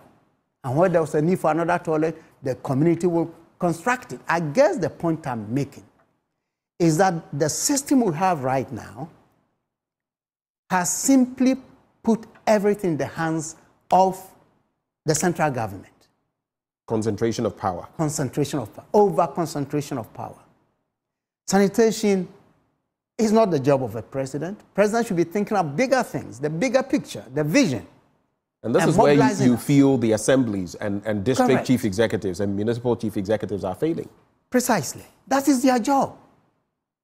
So I think one of the downsides of our democracy is neglecting the participation of people at the grassroots. I call this top-heavy democracy, elitist democracy. It's not on the ground. The assembly elections we hold, what do they mean? Because they do it without resources at the local level to undertake anything. So I think we have to begin to refocus on what I call community-oriented development. Let's get to the communities. There's no need for... How do we do that? Our system is what it is. How do we do that? That's why some of us are calling for constitutional reforms. We need to reform the Constitution, even though, you see, I think on Independence Day, our president said that there's no rush to change the Constitution or to reform it. You see, our success as a democratic state is simply in the area of elections, what we call electoral democracy. We succeed in changing and retaining governments through the ballot box for the past 30 years. That success has not translated into the development that people want to have. So we need to change the structure to enable all Ghanaians, no matter where they exist, to be looking at their communities as a source of political power. It doesn't make sense to me for someone to finish the university tomorrow and join a political party with nothing behind him. He's lucky the party wins. He's made a minister. Where was the training? Yeah. And when they come and in a few years they build mansions, we wonder.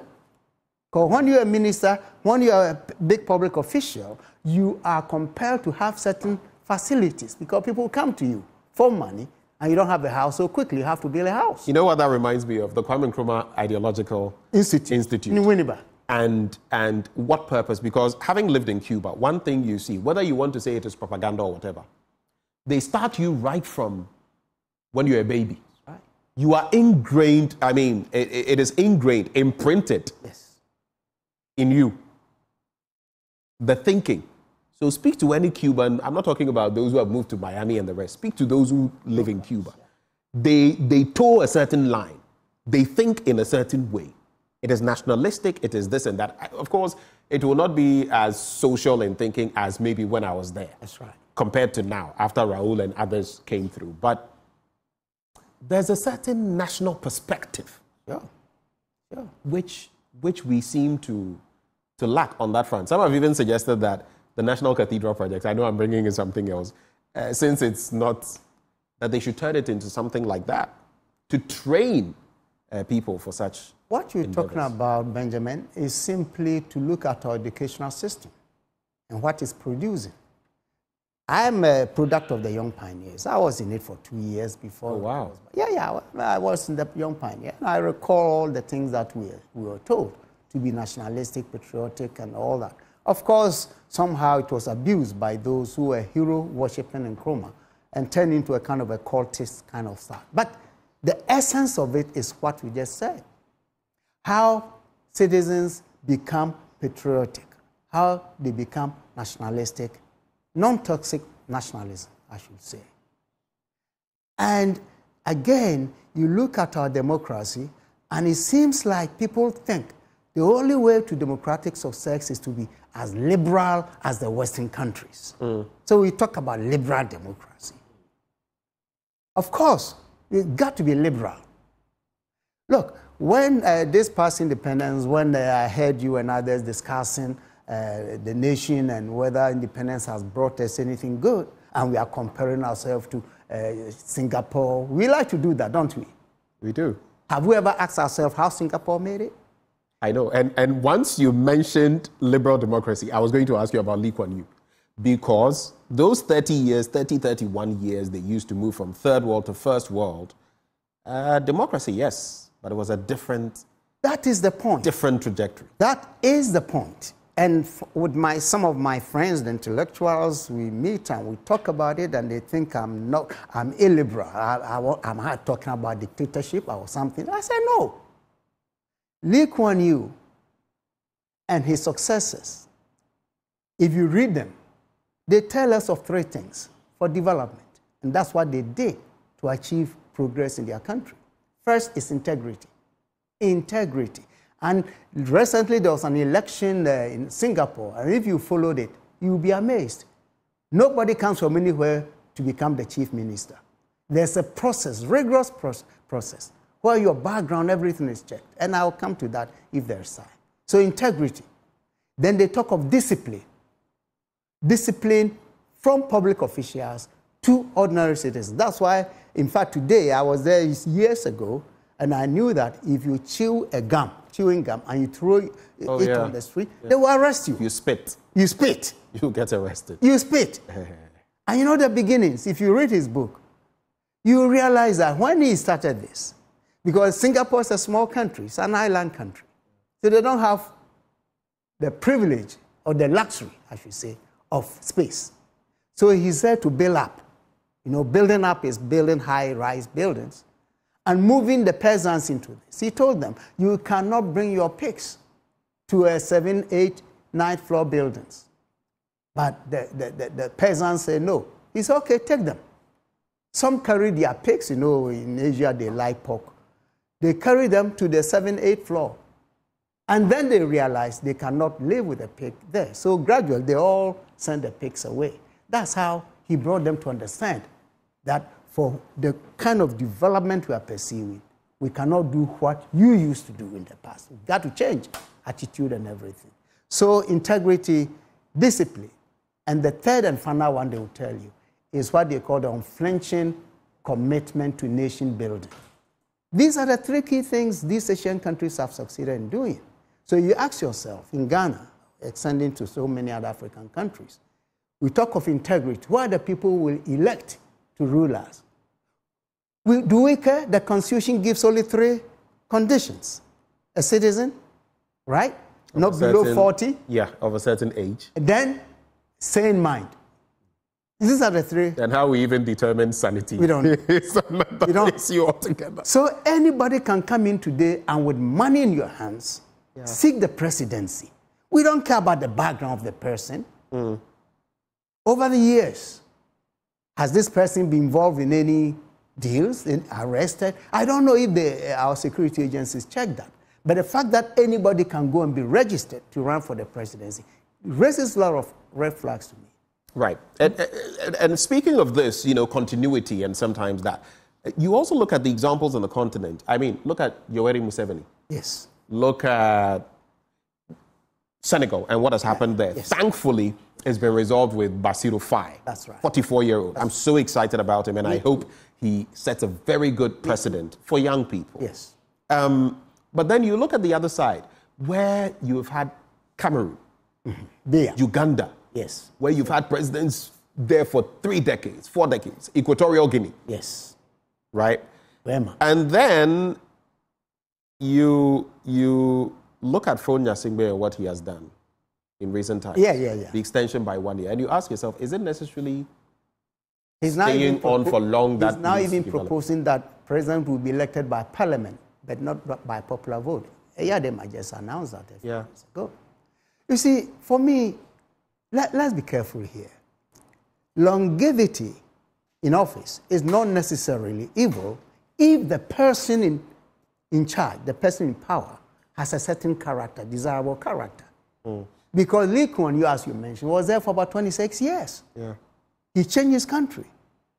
Mahathir was there for 23 years. He changed Malaysia. And even in Africa today, we are beginning to see progressive changes in Rwanda. Kagame has been there for 18, going to 20 years. Longevity is what enabled them to do that. But when you talk of longevity, and the character in charge is a destroyer, like Mobutu being there for 33 years and destroying the nation. You see? So for me, longevity may be good. Perhaps when the former President Kufuor was leaving office in his last statement address, if you remember, he said, look, let's make this at least 5 years a tenure. Because you get into office, first year you are trying to find your feet. The 2 years you're trying to do your stuff. Then the 4th year is coming, you're thinking of elections. And our leaders, therefore, don't have what it takes to plan long term. And one of the problems we have in this country is precisely this unbridled competition for power by two parties. So we don't have continuity. We don't have long vision.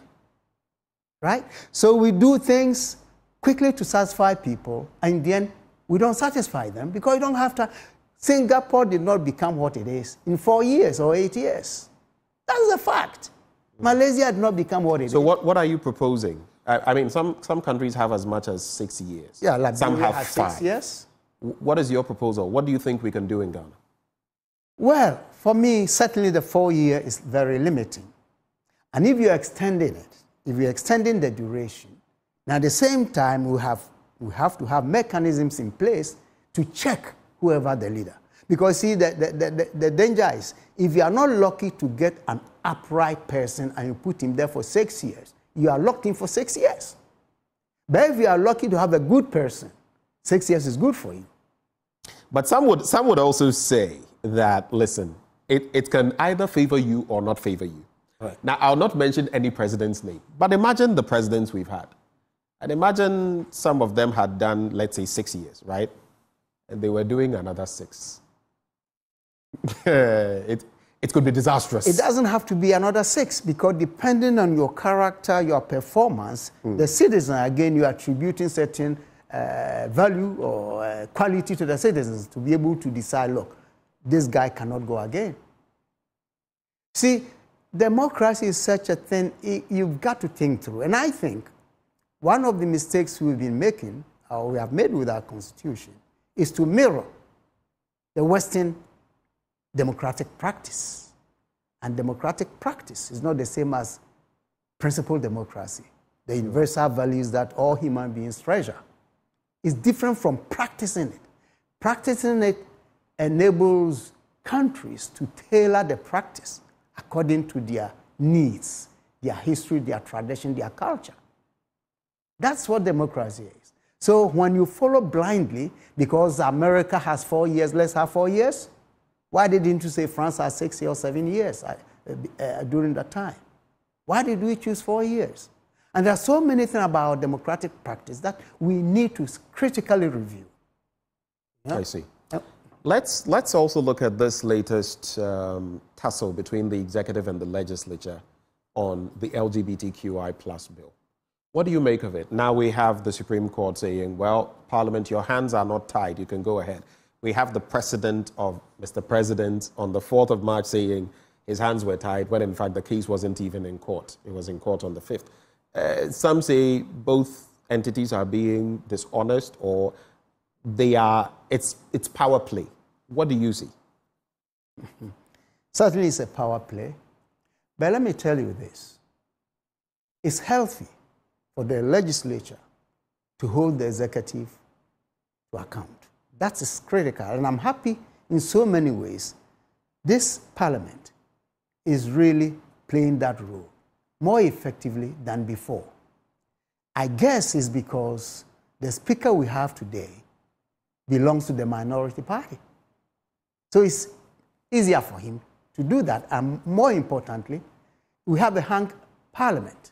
So there's no one dominant party that can have his way. I can easily imagine a situation where if the ruling party were in a majority, this bill would have been passed or rejected, or maybe it wouldn't have come out at all if the president didn't want it. Okay? But where our representatives, 275 MPs, where they have met, deliberated on our behalf and made a decision unanimously, I think the executive ought to respect that.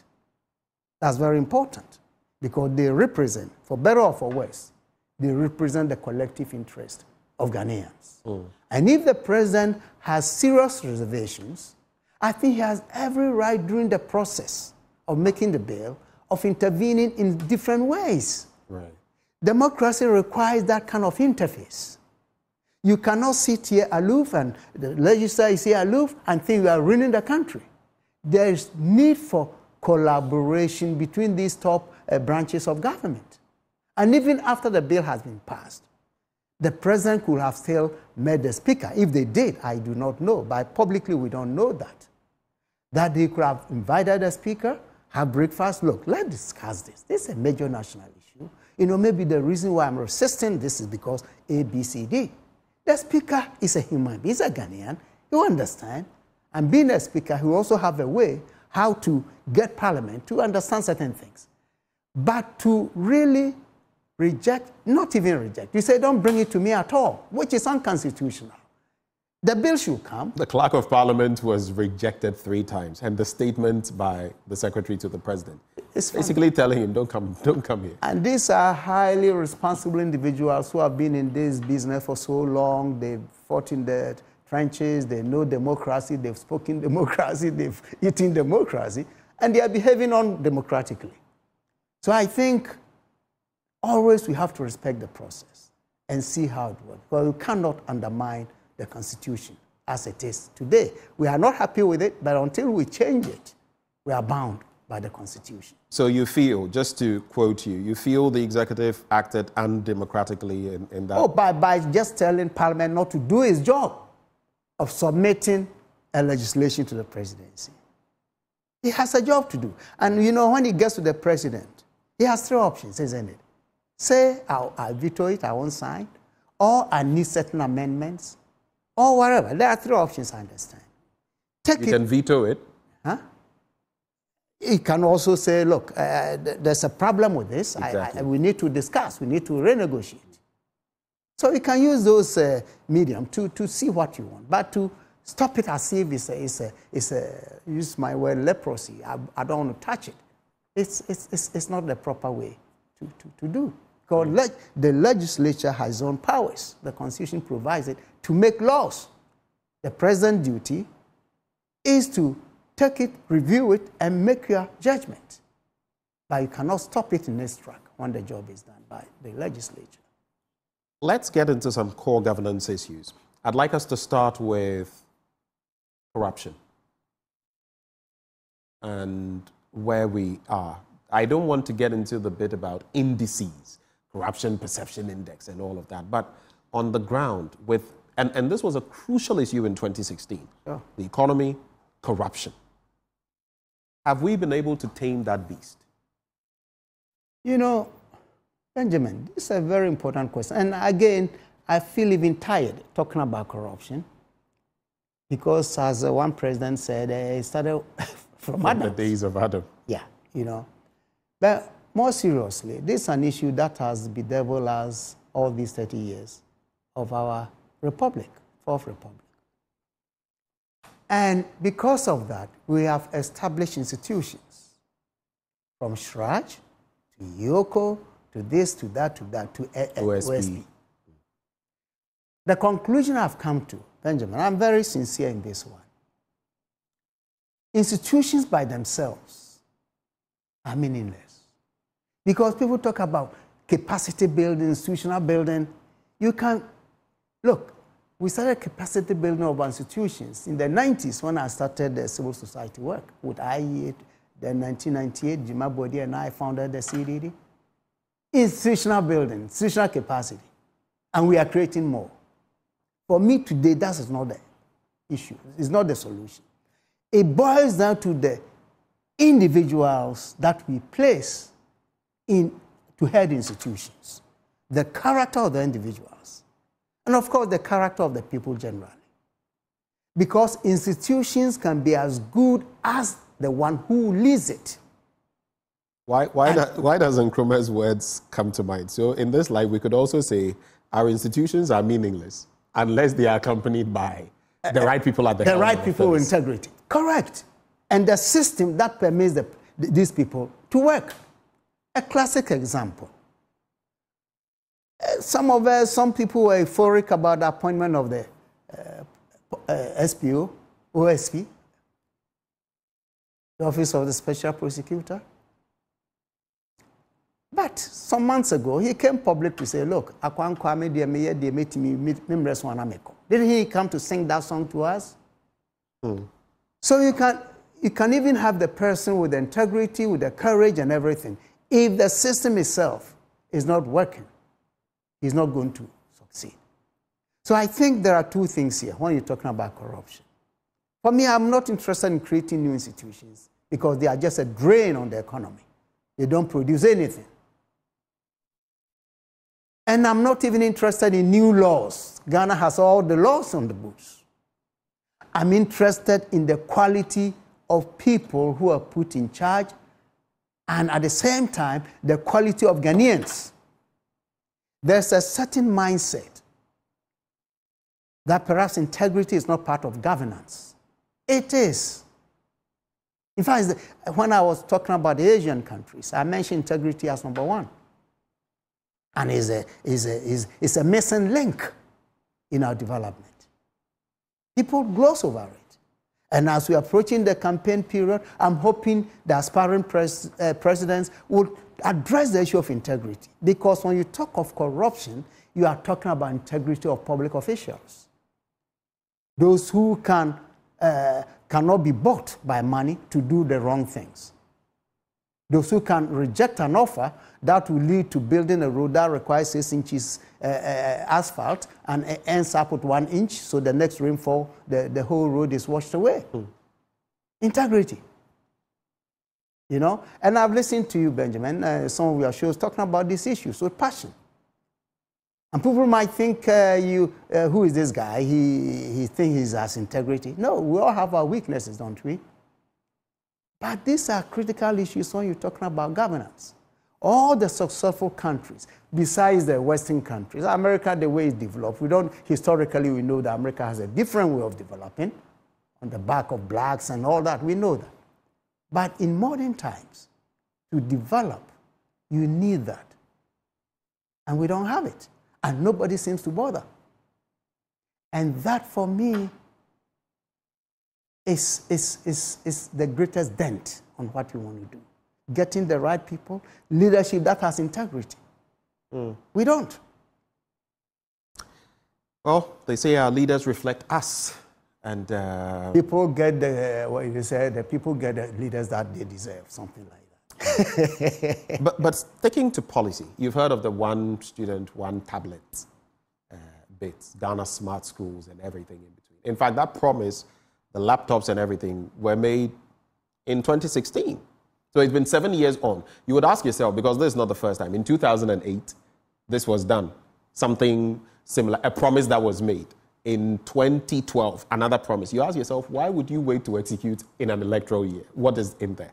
But the feasibility of it, people have said, students don't have what they will eat. What's a more tablet, or more laptop? And even when you look at the budgets, the numbers presented to Parliament, and you look at the actual numbers, the 2.3 or so million, you realize that it's only a fraction of them who are going to get this. So what are we really doing? Is it cosmetic or is it real? What's your take? You know, we have politics of promises in this country. Doing politics and seeking power is all about making promises. Just as somebody just promised that if he wins, he will dredge the sea to Kumasi, so Kumasi can have a port. I'm talking about screening our presidential candidates. You know what I mean? Yes. They are promising just to get votes. Because seriously, and you're right, there are certain fundamental problems with education.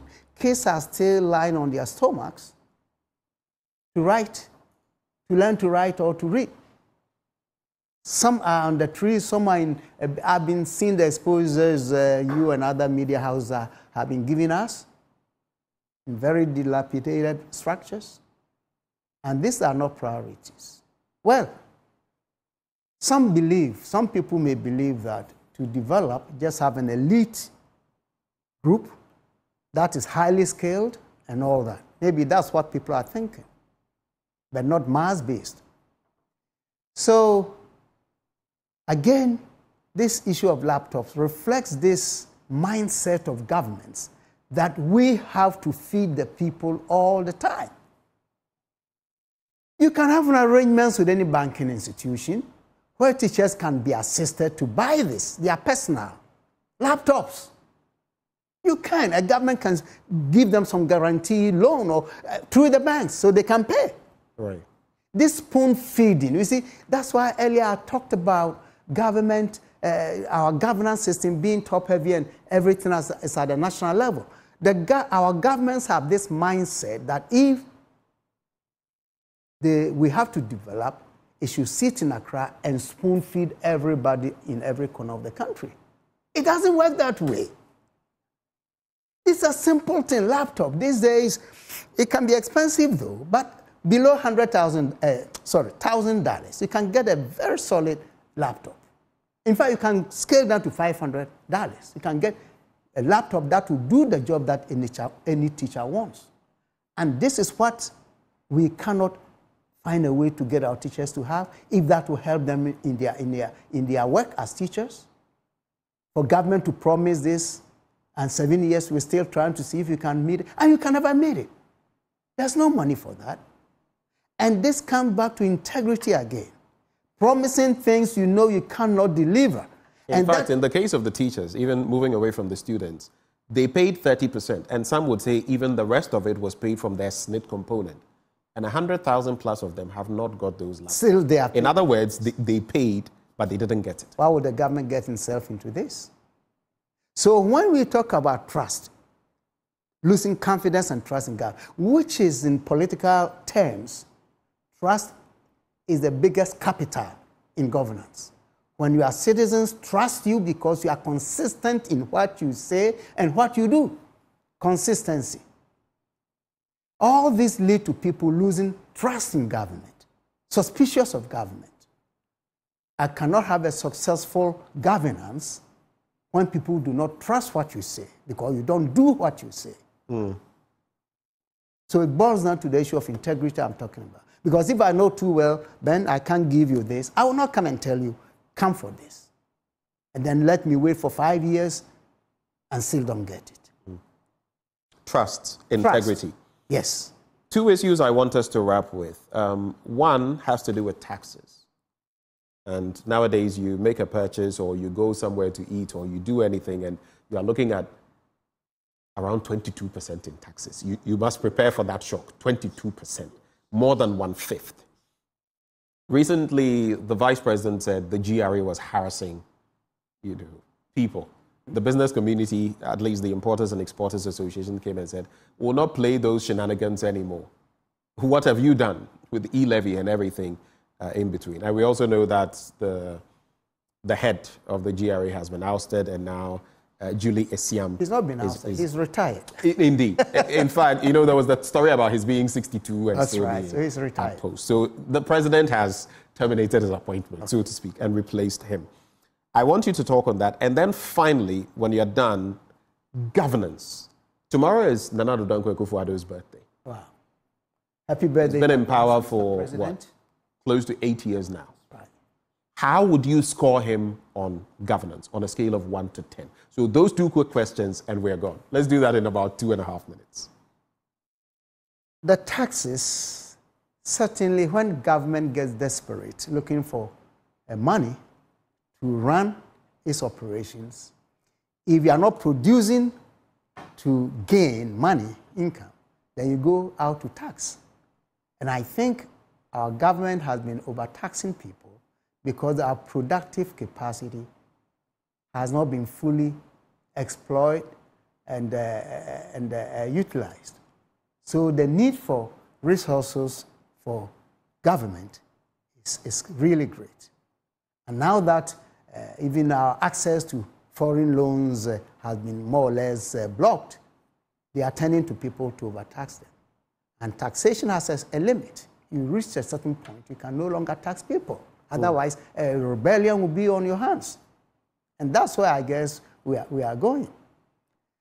One of the candidates has promised to revise the taxation system and do a flat tax. I don't know how it works, whether that's going to reduce. I mean, we've heard Dr. Bawumia say that, yes. Oh, okay. I don't know whether that's going to reduce the government's income or is going to increase it or going to stagnate it. I don't know. But whatever it is, knowing too well that our coffers are literally empty and we are not getting easy access to this foreign money, I'm afraid, unless a government embarks on aggressive domestic policy of regenerating our productive capacity. And here, let me be blunt. There are so many things we as Ghanaians can do for ourselves we don't need to import. And the first one is food. We don't need to be importing all this food. In the 70s, again, let me remind ourselves, in the 70s under General Achampong, Operation Feed Yourself was able to make us self-sufficient in rice production for 3 years. This is a historical fact. With the Dr. A.O. Abudus and the rest. That's right. You got the names. We did it before. And today, we are importing how? $800 million a year or $400 million a year. We can't even find it. And when they produce, poor distribution and processing challenges will stop the fair distribution of what we produce. So we've done it again. So if the government wants to reduce the burden of taxation on people, then the focus will be on how we produce ourselves, for ourselves, what we can produce here. And I can go on and on. Burkina Faso, you were talking about cocoa. I saw the program last night. You know, Burkina Faso is saying that in 5 years they should be able to export cocoa on the Sahara. Not to talk about their determination to be self-sufficient in food production, because the recent decision by ECOWAS to block them has taught them a lesson. Right, and just to get to the final point, then like Dr. Agyeman-Duah was sharing, you know, we are here with all the lush, you know, very fertile, verdant land pasture, yes, and we import onions and tomatoes and the rest from the Sahel. That's right. The Sahel. Ironic. It's not ironic. But on the final point, governance, how would you score Akufo-Addo on a scale of 1 to 10? You know, I don't know whether you'll be charitable because tomorrow is his birthday. Mr. President, happy birthday. You know, frankly, I have never rated presidents in terms of their performance, but I'll tell you why. First of all, the good people of Ghana are the best to rate a president and his government. Even though he's leaving office, his party is contesting. Right. And I think the good people of Ghana will rate the performance of this government and the president during elections. That's what I believe in. But the reason I brought this in, and you notice I didn't make it general, I said governance because that is your area. I know. In terms of governance. There have been up and downs here. There have been up and downs. And I think if we take the area of integrity, this government, this president has not impressed me with anything to that effect. I've not been impressed by that. But you see, again, we all make mistakes, especially politicians, to think that governance is satisfying the material needs of people.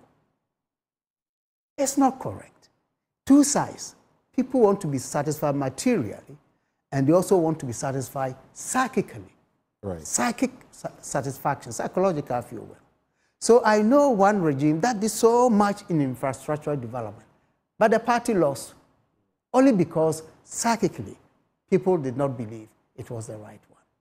So if you provide all the schools and all the hospitals and all build all the roads, and yet people feel like it's meaningless because we haven't gotten what you want, they haven't satisfied their psychological needs. Okay. So this president, I think, listening to what people say and what I read, and I do talk a lot to people, psychically, a lot of people are not happy with the performance of this government. That's what I can say. Right. Thank you very much, Prof, for having breakfast with us. We're so grateful that today you came into the studio. It's my pleasure. And thanks for having me. It's a privilege. We're very grateful to you. That is our guest for AM Exclusive this morning, Professor Prof.Agyeman-Duah, former UN Senior Governance Advisor. He joined us for this all-important discussion. Do stay with us. There's still a lot more we have coming your way. We'll be hosting Oheneyere Gifty Auntie in a bit. But before that, we'll take you on as far as that issue, the Supreme Court dismissing the application of Roxanne Nelson Daffia-McCoy in respect of the president's appointees coming before Parliament. We'll actually bring you some footage on that and have a discussion on same. Up next on the AM show. The 5-member panel of the Supreme Court was presided over by the Chief Justice herself, Gertrude Isaba-Tokuno. The other members of the panel were Justice Kingsley Kumsin, Justice Maria Mawusu, Justice Amadou Tanko, and Justice Yao Dakun Asari. The court described the application filed by the NDC MP as frivolous and an abuse of the court process. After this judgment of the Supreme Court had been handed down, the Attorney General, Godfred Yabo-Adame, said he was excited about what had happened and that, in fact, he did not agree with members of the public who sought to suggest that the Supreme Court were handling this case especially and not paying much attention to the case involving the anti-LGBTQ injunction application filed by lawyer and journalist Richard Delasky. The application clearly was frivolous, and there ought not to be any manipulation of what went on in court. Even Parliament itself was opposed to the application. On the cases that are being heard, there are those who have taken the view that some cases were filed 2 weeks prior to this case being filed, and the Supreme Court has proceeded to deal with it. The Chief Justice himself has raised issues about persons not prosecuting their own cases. What do you make of it? Yes, I mean, as I said, it's most unfortunate that persons will file processes before the court and then fail to take an interest in it. On record in Parliament, it's a letter that I wrote to the Speaker asking him to reconsider his decision and all. So I expect Parliament, after having come to the Supreme Court to oppose this application, to also reconvene and deal with the matter related to the approval of the ministers. I asked the Attorney General specifically if he's interested in getting that injunction that has been filed to stay the hands of President Akufo-Addo on the anti-LGBTQ bill and whether or not he will be filing for the Supreme Court to actually deal with the matter expeditiously. He said that he does not intend to prosecute the case for the person who had filed this case in this suit, Richard Delasky. Is the position that if Richard Sky does not prosecute this case, the Supreme Court is not going to hear it, and the hand of the president is going to be stayed on this bill up until Richard Sky decides that he takes an interest in this matter? Well, if Richard Sky does not prosecute the matter, the application will be dismissed. The process he has filed in court will be dismissed. Yes. So, but hold on. I think that the duty to fix the date for hearing rests in the registry of the Supreme Court, and I do not understand where this business of people actually scrutinizing when applications are fixed for hearing or why these applications are submitted for hearing even came from. back in the days, if we file an application in the Supreme Court of Ghana, it takes even 3 months for you to have a date for hearing. It is only after a party has made an application for an expeditious determination of the process that the matter will come up for hearing. And indeed, in the record, we show that this particular case, for the record, it must be indicated that I specifically applied for an expeditious determination of the matter. I applied for an expedited hearing of the application. So it is not the Supreme Court of Ghana picking and choosing which applications to hear and not to hear.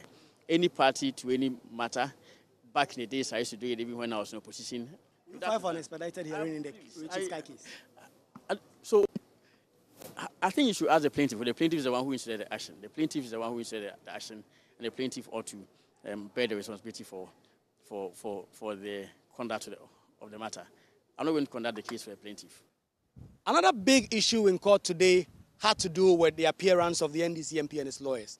Neither the MP nor his lawyers were in court today. There was no explanation as to why they were not in court. But the bailiff of the Supreme Court was put under oath, and he gave some facts to the Supreme Court. He said he went to the law firm of the lawyer for Roxanne Nelson Dafamekpo, that is Nick Papo Samoado, to serve on him some court documents, including the hearing notice for today. And that when he did, in fact, go to the law firm to serve these documents on him, he did not meet the lawyer himself. He met one person called Na, who told the bailiff that lawyer Nick Papo Samoado had categorically instructed her not to receive any application, any court processes, any document from any person whatsoever, and that he did indeed proceed to lay the documents on the table, which would have meant that the documents have now been truly served. The Attorney General had been pressing for the lawyer to be referred for disciplinary proceedings, and that he described that as the highest form of disrespect that any person can do to the Supreme Court. For lawyer who has filed an application in the matter to direct a rejection of the affidavit of opposition that has been filed by the other side. I mean, it's really, for me, gross professional misconduct. Be that as it may, the court proceeded to deal with the matter, and that is it. I think that was very unfortunate, especially as the same counsel was in the same day filing processes in the Supreme Court of Ghana. Earlier in the morning, he was rejecting processes from the Supreme Court of Ghana, and then in the afternoon, he proceeded to file processes in the same Supreme Court of Ghana. And I think the processes of the highest court of the Republic ought to be respected. The dignity and authority of the court always ought to be protected and respected by all counsel, and that is the point I sought to make in court. But the court, led by the Chief Justice, said they will take some action on that at a later date. Reporting for Joy News, Kweku Asante, the Supreme Court, Accra.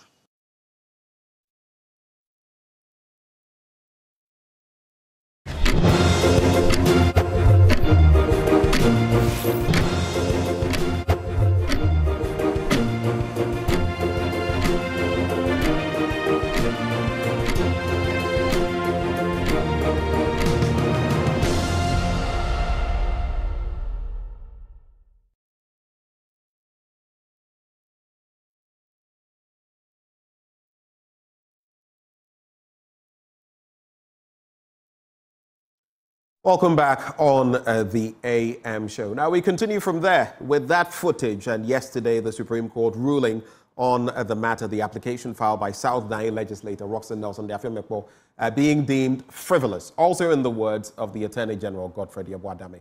But how does the applicant, the person who filed this suit, feel about that situation? We're going to have a conversation with two lawyers. One, the very person who went to the Supreme Court with this matter, Roxanne Nelson Dafamekpo, the South Nine legislator. And on the other hand, we'll have Kweku Paintel, also a lawyer on this matter. Mr. Paintel, a very good morning to you. Thank you for joining the conversation. Hello, Kweku Paintel.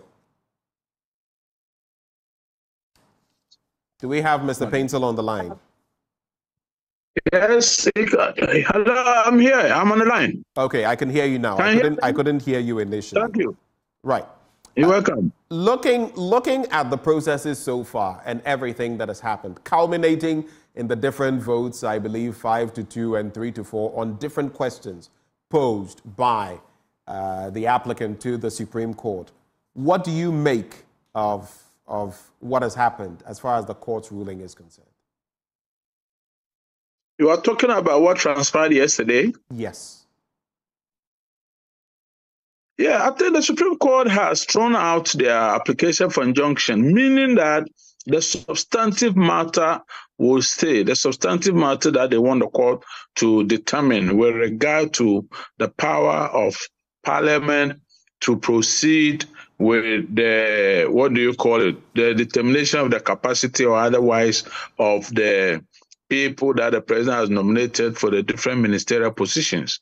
That will stay. But if you, and I think it's the right thing that the Supreme Court did, because see, an application for injunction is what we call an equitable relief. An equitable relief essentially looks at what would the parties. We have moved from law to equity. What it means is that if you come to the court and you are seeking an equitable relief, you are essentially trying to demonstrate that if nothing is done about staying proceedings or staying matters, the way they are proceeding, by the end of the proceedings, I'm talking about the substantive matter, you will have lost something which we call irredeemable. In other words, it cannot be redeemed in any way. But it does not, this particular case does not appear to fit into that category at all. My understanding, if I'm right, is that the applicant is trying to restrain the court from, I'm talking about the application for injunction. The application for injunction, that Parliament must not sit over the matter. But the point of the matter is that if the court has to weigh the issues, if Parliament proceeds to hear do the sittings, and they pass these people and become they become ministers of state, and eventually the court were to make a determination that these people were not qualified, the real question is, what would we have lost as a country or as Ghanaians? I'm talking about the the equity involved in this matter. Alternatively, if the court were to restrain them, please, we are talking about governance. We are talking about running a country. We're talking about people filling positions, and was to end. And by the time that it ends, the court comes to the conclusion that the decision that the president took to appoint these ministers in accordance with the procedural rules was correct. How are you going to compensate Ghana as a country for the time lost, for the failure of these proposed ministers to act in those positions? And that is how the Supreme Court came to the conclusion, even though I've not seen the full copy of their ruling, but I believe that is why the Supreme Court comes to the conclusion that the application was frivolous. It's not every matter which is pending before a court of law that the court ought to restrain a party or a party from doing the proposed act. It cannot be. So I wholly agree with it. Hello, Mr. Painto. Mr. Painto, we cannot hear you unless maybe, I don't know whether you've pressed the mute button. Can you hear me now? Right, it could be a network connectivity issue. Mr. Painto, if you can hear me, just go back about 30 seconds. We lost you.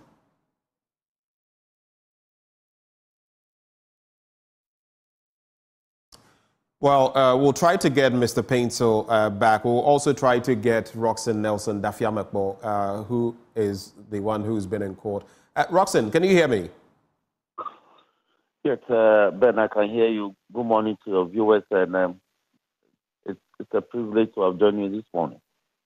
How do you feel, or how did you feel yesterday when the court literally threw out your applications before it? How did it make you feel? Well, I'm indifferent. These are constitutional matters, so there's nothing like a loss or a win. To that extent, I'm all right. But I'm worried about the procedure adopted. The procedure adopted, with all due respect to the court, I think was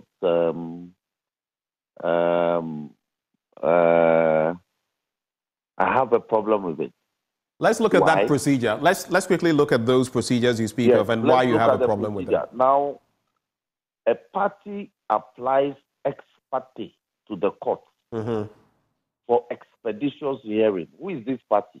The Attorney General. The Attorney General has publicly stated that he applied ex parte to the court without recourse to me, nor my lawyer, nor the first defendant in the matter. Now, the court proceeds to act on that ex parte application. Then the court decides to now serve the process. If you attempt to serve my lawyer and you fail, you have to serve me, the party. I'm the one you are supposed to serve. You say they attempted to serve and failed. The bailiff went, I'm sure you followed. The bailiff says he went. Hold on. Since you brought it up, the bailiff went to the firm and was told. Roxanne, let's have a conversation. You've brought a point. I'm trying to lay the foundation. You can respond to it. He went to the firm. The receptionist purportedly told him that he could not, that she had been directed not to allow any, filing of this. And he left it on the desk. He left it on the table, which the court considers to be duly serving the party involved. Is that not what we know? Yes, that is all you know, but that is false. You're saying it is false? I'm saying you've laid a very prolonged foundation, so let me address the matter. No, before you do, so you mean the bailiff lied? The bailiff lied? Why, you think bailiffs don't lie? He lied, even before the court. The bailiff lied. The bailiff went to tell the court that somebody told him that she has been instructed not to receive court process. And the name of the person the bailiff gave to the court is Na. Do you know how many Nas we can find in the dance state? Is there a Na at the office, at that firm? I don't know. I don't work there. I don't know. That is my lawyer's office, but I have no idea whether a certain Na works there. But if a certain Na works there, is that how the bailiff should communicate the identity of a person who receives a process in the court firm? The court itself has laid down procedure in service. And the procedure is that if a party's lawyer cannot be served, you serve the party himself. So I won't belabor this point because the deficiencies have been exposed yesterday. It was exposed. Now, just before you go on, I always like to. So you're basically saying, and mind you, the bailiff was brought. He swore. You know how it is done in court. The Chief Justice herself was there. You are basically suggesting the bailiff lied under oath. That is the point I'm making. Okay. That is the point I'm making. That is the point. To the extent that the Attorney General will actually move the court that disciplinary proceedings be brought against the lawyer, even without hearing the lawyer. Is that how things are done in our judicial system? That after hearing one party, you proceed to draw conclusions? Is that how things are done?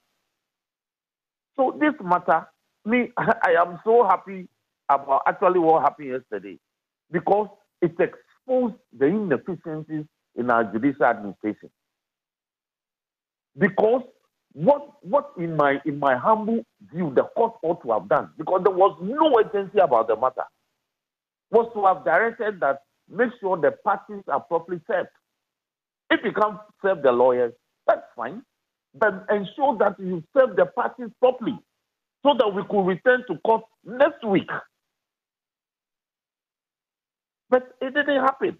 The court proceeded and said, what is frivolous about my application? And let me ask.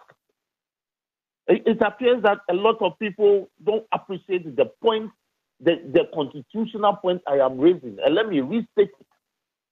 I am saying that the president woke up on the 14th of February this year and publicly said that he had dismissed some number of ministers. I didn't issue that communication for the president. It came from the president. He said he was dismissing this number of ministers with immediate effect. I didn't use those phrases. He used those phrases. And that he was thanking them for offering public service. And that he wished them well in their future endeavors. The president proceeded to give the names of the ministers he has dismissed from office. Then he went further to name some persons that he wants to nominate as for purposes of parliamentary approval, for purposes of appointment as ministers of state. Then after that communication, the minister says that, the president says that some ministers that he has just dismissed from office, he has reassigned them. And nobody thinks that there's something constitutionally improper about this. Based on the authority in J.H. Mensah versus the Attorney General, I am not saying that the president hasn't got power to appoint people into office. That's not what I'm saying. I am saying the procedure for doing so is that if you want to reshuffle ministers, reshuffle them. Don't dismiss them from office before you reshuffle. So if you tell me that you have dismissed somebody from office, the person is no longer occupying that office based upon which he can be reshuffled. This is the technical point I am making. Right, and that brings me to... Hold on. Then the president proceeded. So I raised the matter, if you recall, on your channel on the evening of that Valentine's Day. I raised the matter and I cautioned them that if they don't correct the communication, I will sue. I said so. It was Evans that interviewed me and one other person and forgot it. So after 1 month, I actioned the matter. The president proceeded to communicate with Parliament. What did he do? He sent names of persons he has nominated for purposes of ministerial appointment to Parliament for purposes of satisfying the requirement in Article 78 and 79 of the Constitution.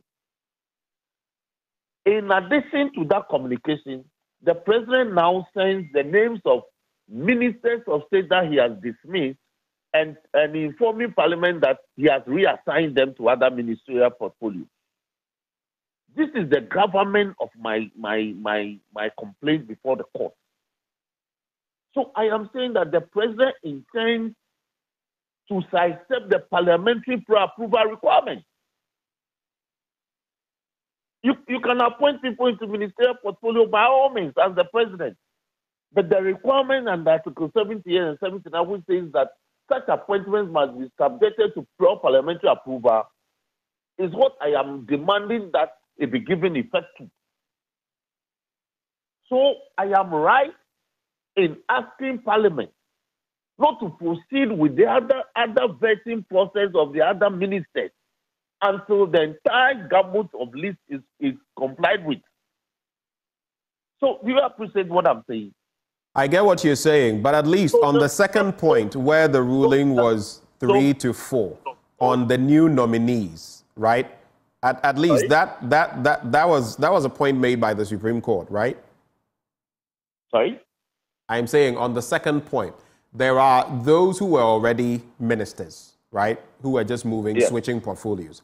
And there were those who were now coming in, whether as ministers or deputies. There was a ruling on that as well. How do you react to that? Okay. Here is the point. The president did not separate the communication to Parliament. It was one act. So it is that business that I am seeking to injunct. It is one single presidential act, one communication. You cannot decouple that from the other. Okay. All right. Hold for me, Roxanne. So my point is that now those ministers who supposedly have been reassigned, even though they've been dismissed from office, we are being told that they can go on and continue to carry themselves out as those ministers until the matter is determined on its merit. If the matter is determined that they ought to have received parliamentary approval, the damage that would have been caused, how is that repaired? So on the balance of the probabilities, I think that the court ought to have been more fair with me and said that, well, we could direct that the 6 be injuncted from carrying out themselves as ministers of state until the matter is determined on its merit. But the freshly nominated names, Parliament could proceed to deal with them. It would have been a fair determination, in my opinion. But that didn't happen. So here we are, my brother. Hold for me. Let me bring in Kweku Painto. Kweku, you were making a point and then we lost you briefly on that point so we can move forward. Yes, I mean, I haven't heard my learned friend. I fundamentally disagree with him on both points. The first place, the issue of service, the rule of practice is that is the lawyer with the conduct of the case who ought to be served. And he served in his registered chambers. And it is whether he's present or absent, a process could be left. So it's not a question of meeting the lawyer's absence and stuff like that. We run law chambers with personnel. And it's not about the physical presence of the lawyer in chambers. And even though there might be an obligation to serve the party directly in peculiar circumstances, there was no need whatsoever for that to be done. And if the bailiff left the process there, whether with or without an incident, that was proper service. And it is not open to the lawyer or his client to come to the court to plead that they were not aware. I mean, that cannot ever be the case. So I disagree fundamentally with my learned friend as to the mode of procedure for service on him when his lawyer's office was open for business. That's the first point. The second point is about the question of determining the interlocutory matter. I fundamentally disagree with him. We are talking about people who are going to serve public office. And if the contention that they are not fit or whatever, even if it is held at the end of the substantive matter, what would Ghana have lost? That's the real question for him to answer. Ghana, what would Ghana have lost if we get somebody to occupy an office for which he is not qualified, as you claim? But look at the inverse. Look at the inverse of the situation. If at the end of the proceeding, the Supreme Court throws out your case, then Ghana would have been without a minister or nobody would have filled a portfolio. And I mean, what happens? How do we even assess the consequence? I mean, in terms of, our national programs and stuff like that. So on both counts, if he has a case in the Supreme Court, at the right time, the Supreme Court will make a determination. The issue we are dealing with is what the country as a whole must, in the interim, do.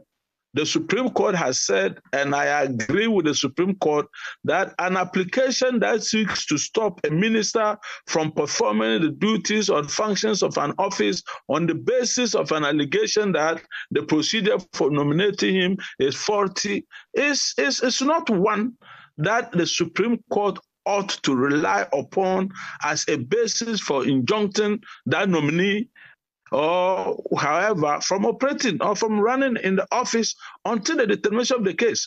I noticed that my learned friend has not been able to state what the country will lose if at the end of the day these people have acted in the office and it is determined that they acted wrongly. What practical thing would we have lost?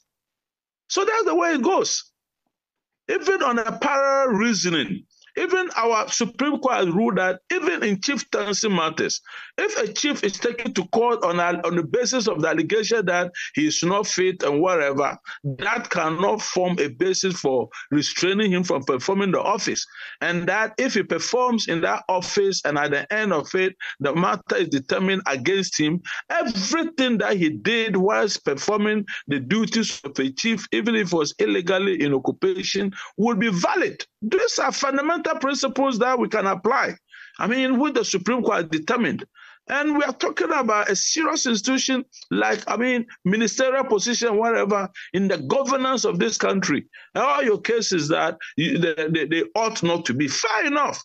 You may win at the end of the day. But the question that I'm asking my learned friend to tell the audience is, what would the country have lost even if the court came to a conclusion that they were not entitled to occupy the office? That is the question on the floor. Hold on for me, Kweku. I do not know whether... I do know that sometimes you would look at the consequences, what the other person or the other party will suffer.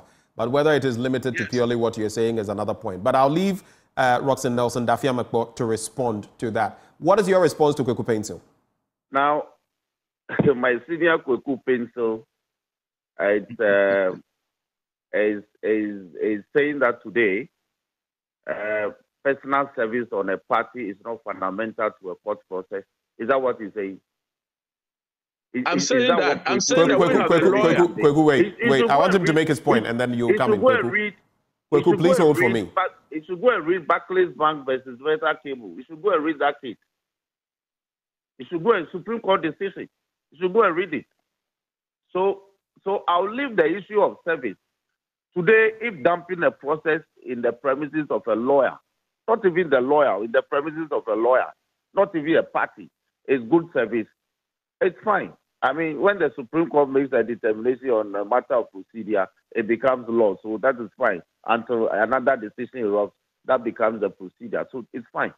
The second point that Kweku is asking me that I should show what damage will be caused if we have people acting in ministerial portfolios who ought not to have been there.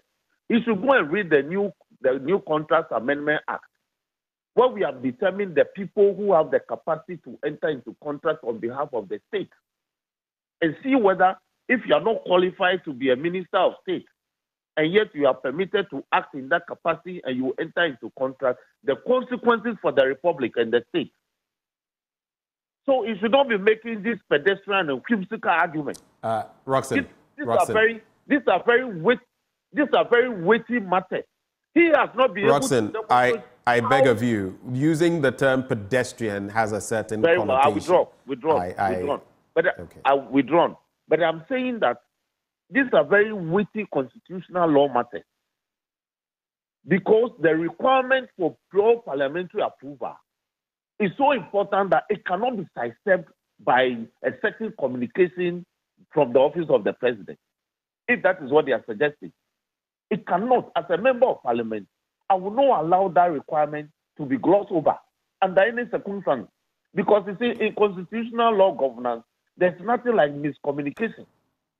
When you take a decision, the decision is taken. So when the constitution is breached, it is breached. It has to be remedied. I have two quick questions for you before I come to Kweku for a response. Why the double application, the first on the 21st and the second on the 25th? The court found that duplicitous, a mere replication, when in fact it was the first application the court was being told to rely on as far as the speaker's determination was concerned. That is question number one. And question number two, why is it that you sent this case to the Supreme Court and yet on D-Day, which was yesterday, you were nowhere to be found, and your lawyer, Mr. Somado, was also nowhere to be found? You couldn't be found in court. Why? Now, let me kill this mischief. You may be in court, but if you don't receive a hearing notice served on you, how do you go to court? Has the Supreme Court determined that I was served as a party and I refuse to appear? If there's anybody who is a court animal in this country, it is me. I go to court regularly because that is where I think that I can adjudicate my grievances. So the suggestion that I came to court and yet when it was time for the matter to be heard, I didn't show up, is purely political. But when it was time for service, I mean, you were served and you didn't show up. What they are saying. Ben, are you listening to me? I am. Has the court made the effort to serve me who came to court? No. Your lawyer was served. Can you let me finish? So the option open to the court was to serve my lawyer. Now, a certain belief claims that he didn't find my lawyer, but he went to my lawyer's premises, his law firm, the premises of the law firm, and saw a certain NAR. And I'm saying that is not how court processes are served regularly. But if the court makes the determination that, you see, the essence of service is to notify you to appear.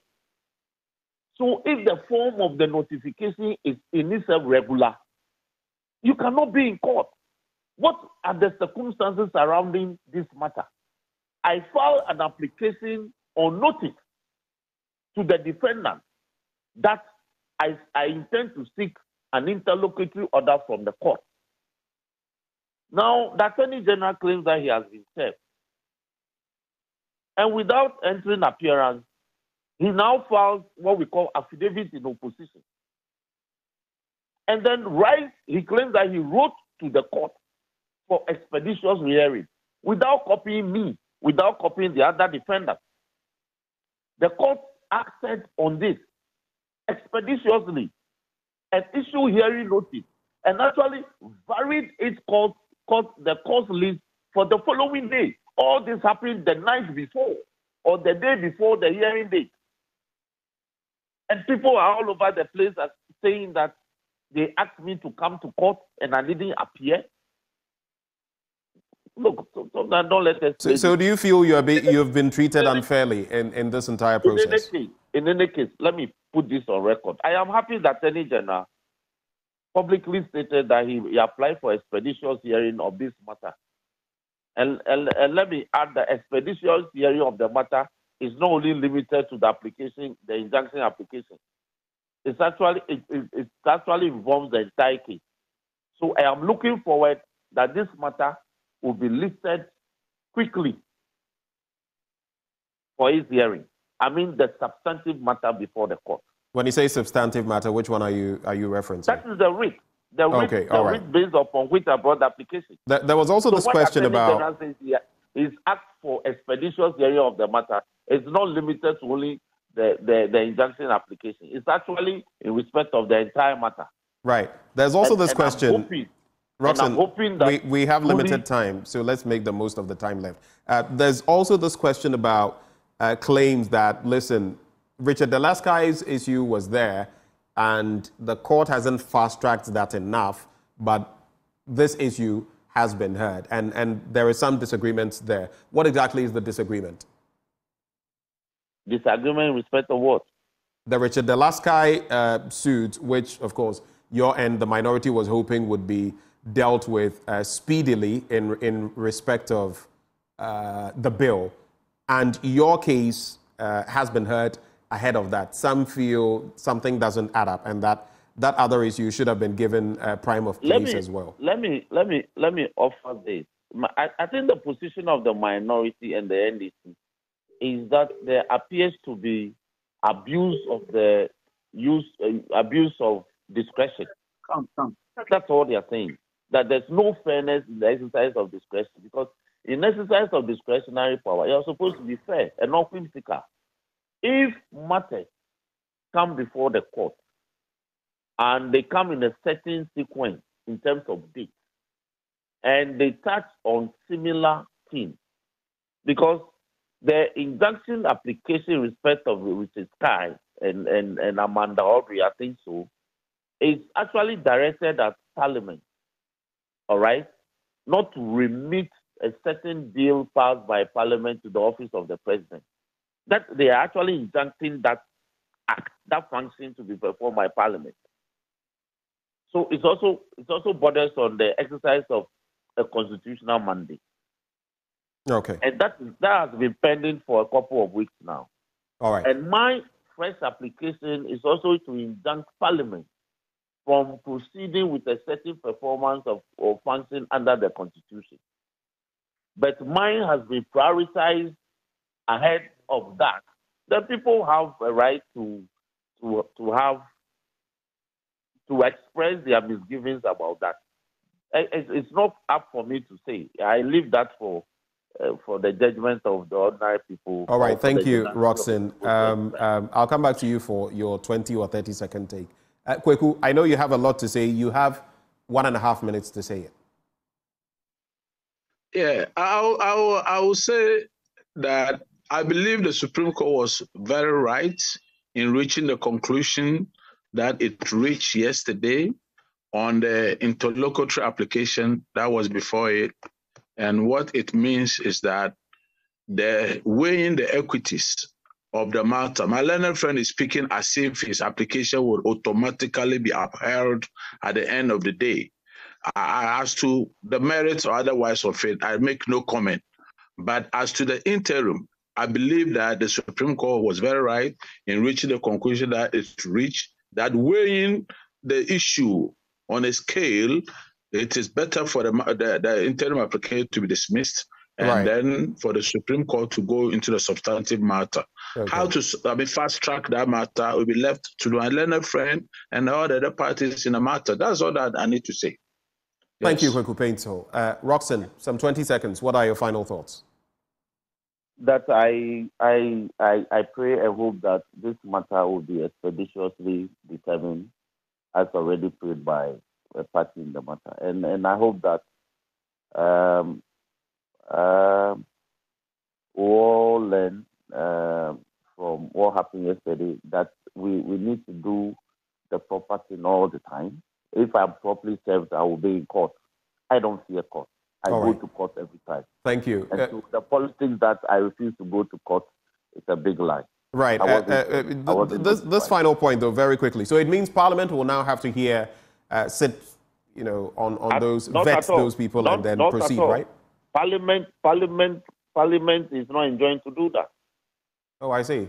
Parliament can still say that pending the determination of the matter on its merit, it won't proceed. It is the right of Parliament to say so. So Parliament is basically going to sidestep or ignore the ruling of the court. That's what you're saying. Parliament, the ruling didn't direct Parliament at all. The ruling didn't. But it points to your application in court on which basis the Speaker made that decision. Yes, but there's also a prayer. There's also a prayer for perpetual injunction. Read my release. There's a prayer for perpetual injunction. All right, which is yet to be granted. But thank you for joining the conversation.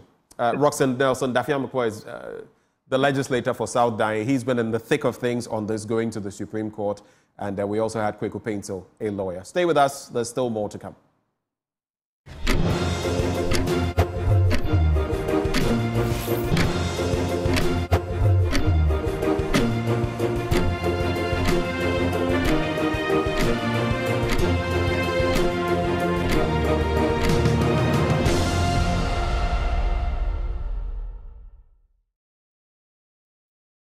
Welcome back on the AM show. And Easter is just around the corner. It's the season of giving again. And guess what? Oheneyere Gifty-Aunty is on a campaign to feed some 2,000 underprivileged children in the central and eastern regions this Easter. We're talking about that up next on the AM show. And this is my big sis who has been AWOL, absent without leave. But before we even get into anything, it's been less than 2 weeks since we came here. Yes. And I used to be on the other side as well. How do you find our new studio? It's beautiful. There's nothing like a spacious studio where you can maneuver, move things. I just love it. I love it. Okay. I honestly love it. Once we have your stamp of approval, I love it. It's beautiful. But let's talk about this wonderful project. Right. How long has it been? 7 years? 7 years. 7 years. Since you started this? Yes, it's been 7 years since we started. I started it small at Edumasa, and then for the children of squatters in my area. And then we expanded it gradually. We ended certain areas in the eastern region. And this year we are doing Central, we are doing Afram Plains, we are doing Edumasa, of course, where Edumasa is bigger because about 10 communities converge there. So we have Jekiti, Ajina, Pese. I remember 2 years ago, there were children from certain communities that the chief of Edumasa hadn't even heard of before, on his land, So settlements along the Volta Lake. And then we have, of course, the children of squatters in my area as well. So this morning we are donating to Central Region. Pastor Cynthia Macaulay, the gospel artist, minister, yes, she is coming to collect the items for Krobo. There's a village near Cape Coast called Krobo. Okay. It's also along the Volta, along the sea. Okay. Seaside, and there's a major issue of teenage pregnancy there. And the causes of teenage pregnancy. Sometimes children, they go to beg for fish, and the men are sleeping with them just to give them fish. You know, so 2 years ago, we gave them clothes, shoes, and stuff. So this year, we want to feed them, and then we take the opportunity to talk to them and educate them as well. And then we have Afram Plains also coming. We call them Hope Shelter. They are, it's a just quickly on the Krobo area, Yes. you're giving them cash as well, right? Yes, we are adding cash, because they'll have to cook for them. So we are giving them rice, bags of rice, oil, 10 tomatoes. Thanks to La Bianca Company Limited, we are giving them boxes of chicken. You know, we'll have to give them take away packs, spoons, and everything. Then we'll add money to it because they'll have to buy the spices and things like that. So we'll add money to that. And we're giving same to, we call him Uncle George. He's in charge of the shelter at Afram Plains for rescue trafficked children. You know, the big issue of trafficked children. You know, I met them at an event last year. And since then, I've become their adopted mother and grandma. So everything I get, I try to give them. So they are giving them same. And then on Saturday, we are feeding about 600 children from the Edumasa area. The area is called Tafu area. And then Sunday, we'll take some to Shai Osudoku. There's a village called Kewum Atrobinya. Kewum Atrobinya. We're going to feed about 300 children, and then we'll take them some to Akwemufia as well, also about 300. So roughly 2,000. But of course, we are hoping that, because even as you publicize, you get more people telling you, oh, my children need some. So we are hoping that we can do more. The 2,000, we still haven't gotten there yet with the items we need, but we are trusting God that the God of the last minute, 11th hour, will show up. So you're feeding 2,000 kids, but there are 600 that you are targeting on Saturday. On Saturday. Tell us about that.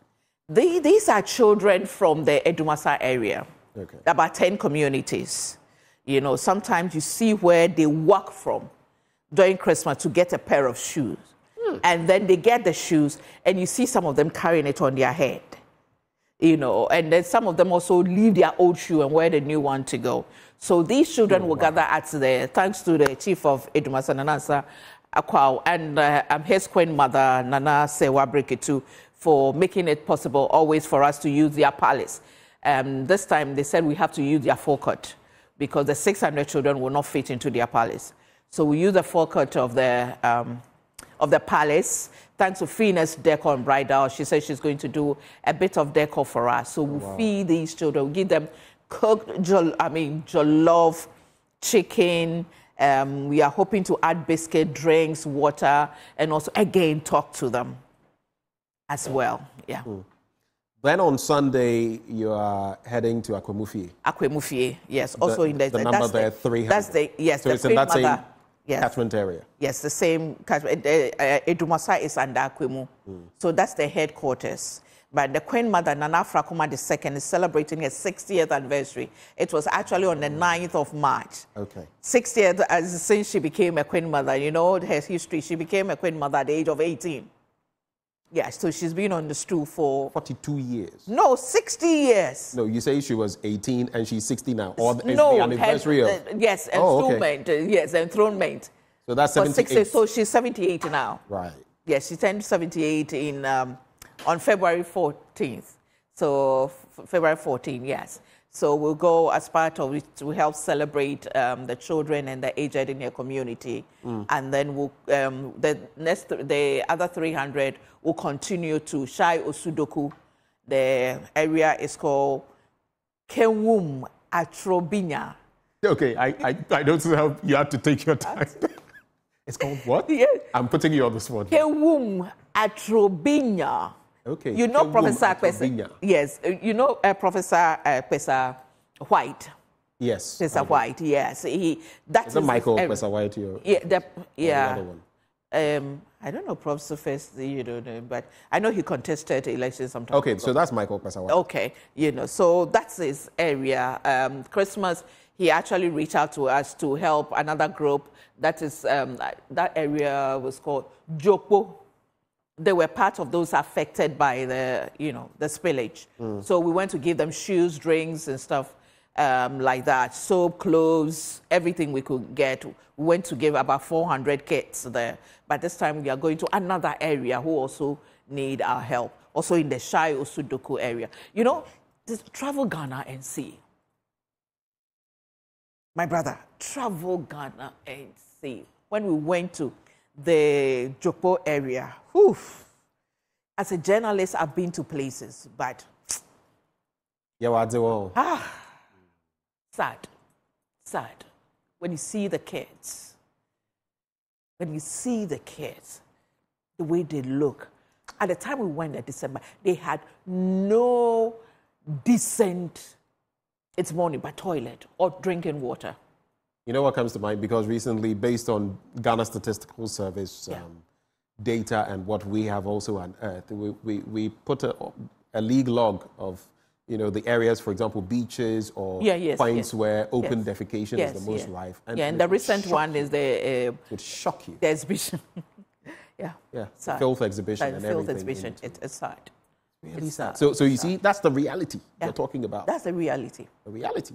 They don't have a place to attend nature's call. No. And so they didn't have any potable drinking water. No potable drinking water. No. So what's their source of water? They used to go to the same polluted river that, thanks to the spillage, got polluted. You know, so we actually, if you see that, I sent some. And we have some pictures. You can speak to some. We send bottled water thanks to Trillium Ghana, and they've come on board once again. Vena mineral water, but for how long can they keep that? Let's speak to some of these pictures. Okay, this is my area. That was last 2 years Christmas. So we give them, you know, it's quite a new area. So we have a lot of squatters around. You know, their kids, they grow up with our kids. You let them feel a part of it. So I open my home to them once a year. And then they come, they get food to eat, they get clothes, they get shoes. So this was it. And these are still kids from my area. And yes, some friends who came to support us. Yeah, and this is Edumasa last year, Easter. Look at the number of kids. This is just 1/10 of the children, you know. And they come from all over the area. And this is Jopo, my beautiful kid. It's at Jopo, the Shai Osudoku. Look at them. The uniform, these are school kids. You know. And this is also feeding the aged at Edumasa, the palace. Okay. Yeah. Still at the palace at Edumasa, the kids, still the aged, you know, and some amazing people, strides you've made for 7 years now. I know there are some groupings you would like to thank. You've mentioned some of them already. Yes, I'll let you do that and then finally appeal to others. Yes. So I'd like to say thank you to Trillium Ghana for Vena Mineral Water and Bigo Drinks. La Bianca Company Limited, they gave us, 10 boxes or cartons of chicken. Their new products called Akoko Tasty, homegrown business made in Ghana, packaged and everything. Thank you so much. Thank you to Best Deals Shipping Company Limited. Thank you to Auntie Alice Hair, salon. Thank you. Yesterday, she blew my mind. I went to fix my hair and she made a donation. Thank you so much. And to all those, I can't mention everybody, but every single individual who's contributed, we are grateful. But we need more. We need more water. We need more drinks. As for the chicken, we have enough. So thank you. I'm not greedy. We need rice. We need oil. We need biscuits.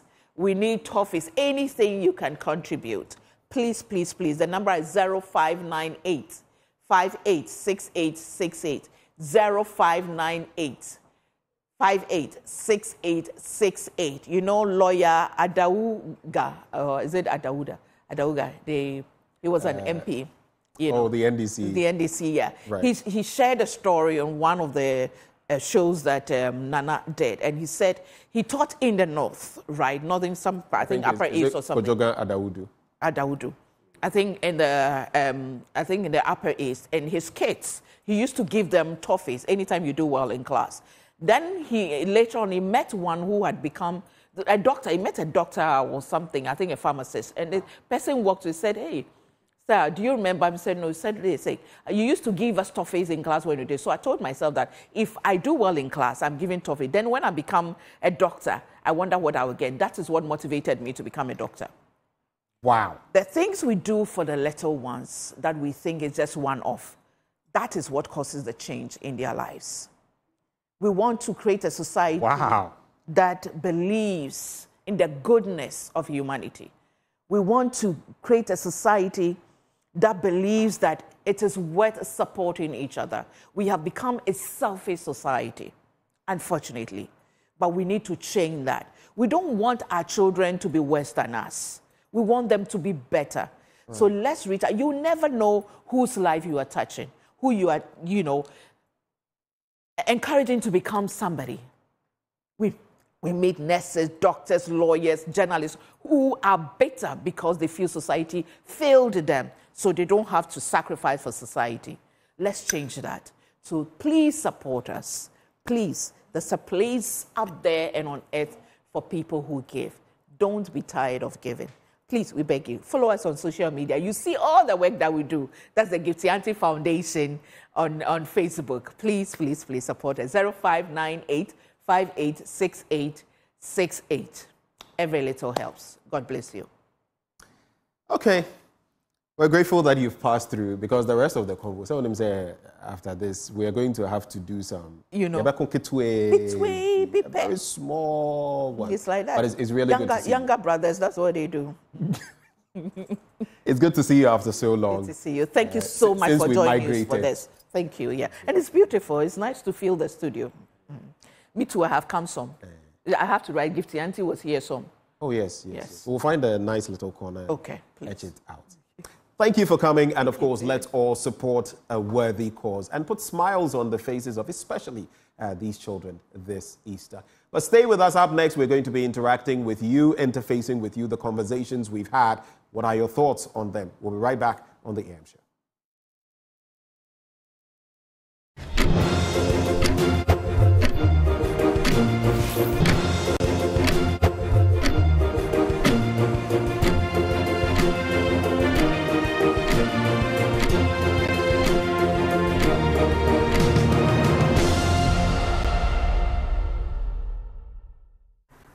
Nestled between the twin communities of Boabin and Fima lies a remarkable forest reserve known as the Boabin-Fima Monkey Sanctuary. In this nature conservation forest, you'll see a harmonious existence between humans and monkeys, with the local community safeguarding these monkeys as sacred beings. The Boabin-Fima Sanctuary is probably one of Ghana's most renowned examples of traditional African conservation, and the local populace has for generations held the monkeys as sacred, a reverence thus intricately tied to their ancestral beliefs and spiritual practices. Francis Ampuma is a senior guard here at the Boabin-Fima Monkey Sanctuary.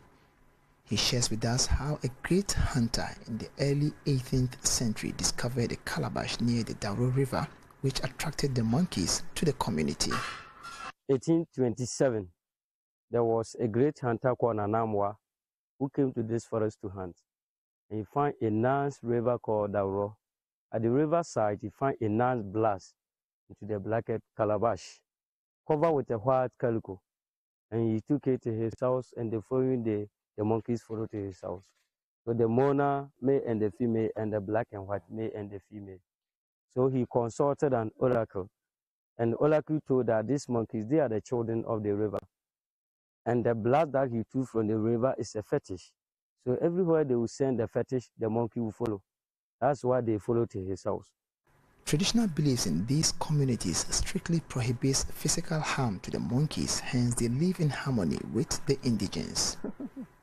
There are two types of monkeys here, the mona and the black and white colobus. Solomon tells us more about these monkeys. We have the mona monkeys and then the black and white colobus monkeys here. When we check the forest here, the size is 4.5 square kilometers, which is over 5 acres of land. It's everywhere we move in. The monkeys are everywhere. So we have the mona monkeys and then the black and white colobus monkeys. These different species of monkeys have a behavior they show out over here. When you take the monarch monkeys, they eat most of our food, like banana, orange, pineapple, all those kind of fruits.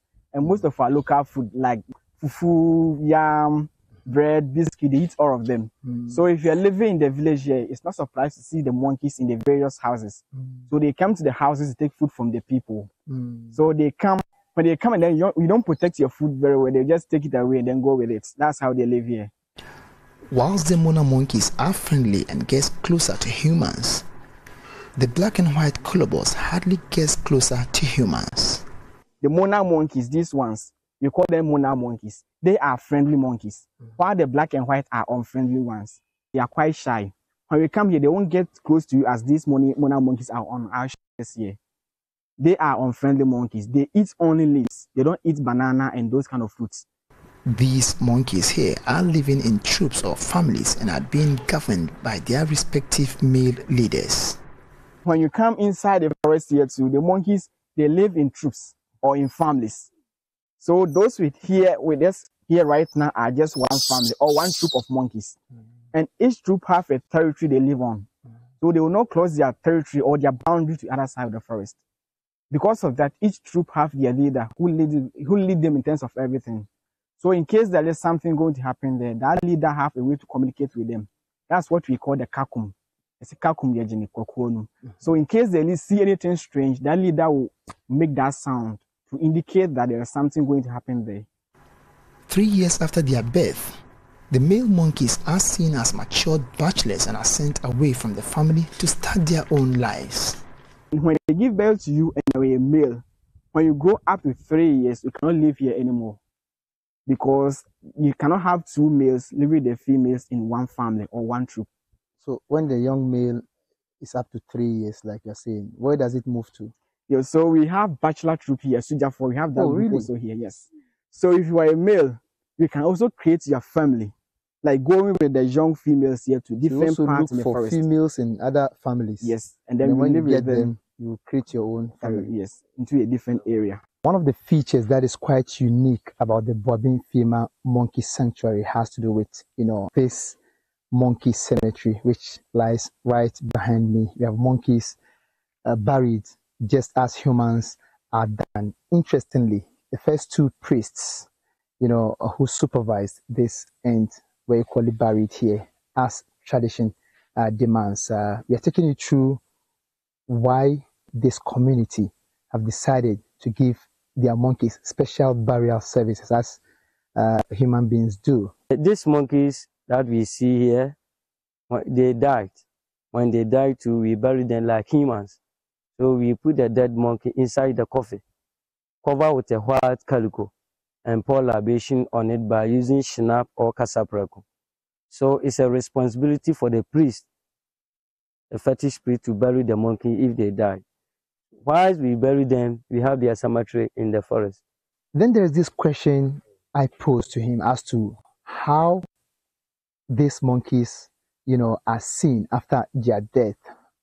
Don't they die in the various colonies or forests, as we know, and how do they get by their bodies? When they are about to die, they will come to the village or they will die an opening place so that we can find them and bury. They don't die in the deep forest? No. Why? Because they want us to bury it. So they will come to the village or they will die an open place. So now you may follow me to this part of the cemetery where I've seen a couple of, graves or tombs for monkeys that have, passed on several years back. This one here, adult male Mona, buried on the 3rd of, September the year 2012. Right here, I have another adult female, black and white colobus, which was buried in 2011, 3rd of October. We have them in different days. Adult female Mona buried in 2012, adult female Mona buried in 2013. Same here. So, based on the type of the monkey, they give it a burial and then leave an inscription to let you know when this particular burial took place. Obviously, this is so unique. We didn't find it anywhere except here. The Boabin-Fima Monkey Sanctuary has over the years attracted tourists from within and outside the country, and this has in diverse ways contributed to the socio-economic development of the Twin community. Joseph Apiaje is the Bono East Regional Director of the Ghana Tourism Authority. He says there is a need to help preserve the forest reserve for many obvious reasons.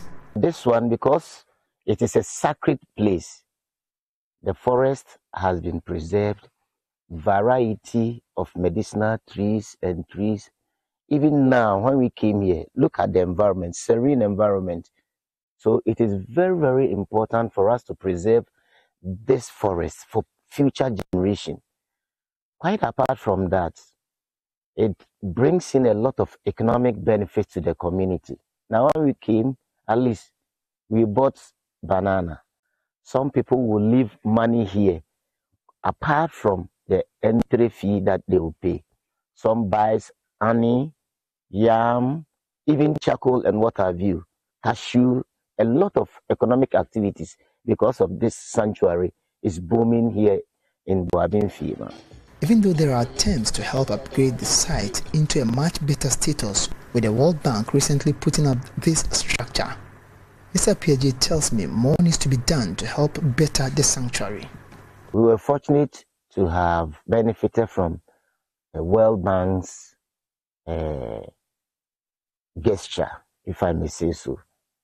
And I think it is dear to our hearts. And these are some of the processes that we are doing to add value to the site, because we need to enhance the site so that it can compete with other sites.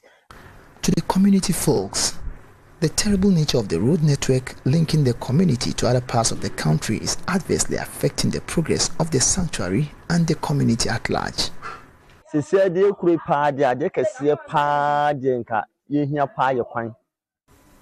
our biggest need as a community is to see our roads tapped, because no government will be able to share money or put monies into our pockets. It is the road network that is so dear to our heart, and should government work on this, the people here will forever remain grateful and will always vote for that particular candidate. As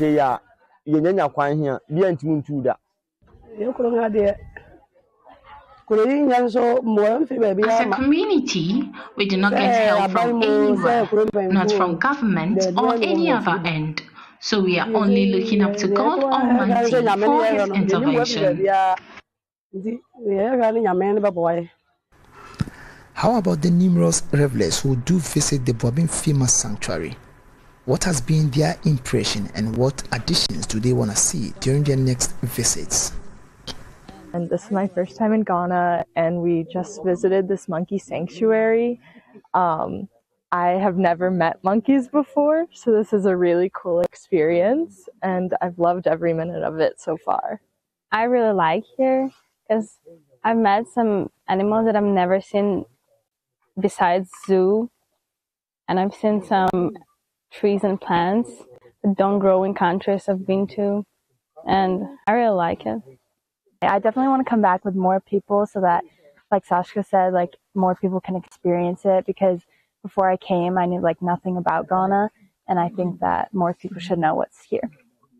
I think if the government takes it upon themselves to make tarred routes or quality routes here leading to the Boabin-Fima Monkey Sanctuary, it would be very better for the community as a whole to also experience the need of a beautiful environment.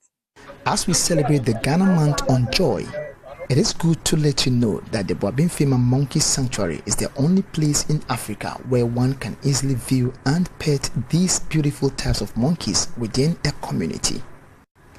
Anna Sabit, Joy News, Boabin-Fima.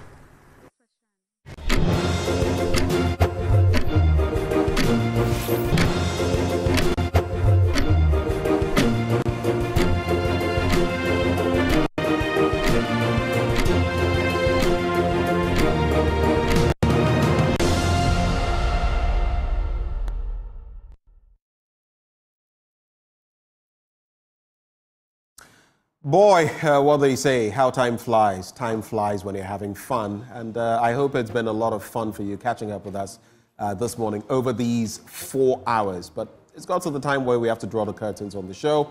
Today has been yours truly throughout, but let's look forward to tomorrow and look forward to my blunt thoughts as well. My name is Benjamin Akakpo. Thank you for watching. Up next, you know how we do. We'll be serving you Joy News Desk. You want to stay for that.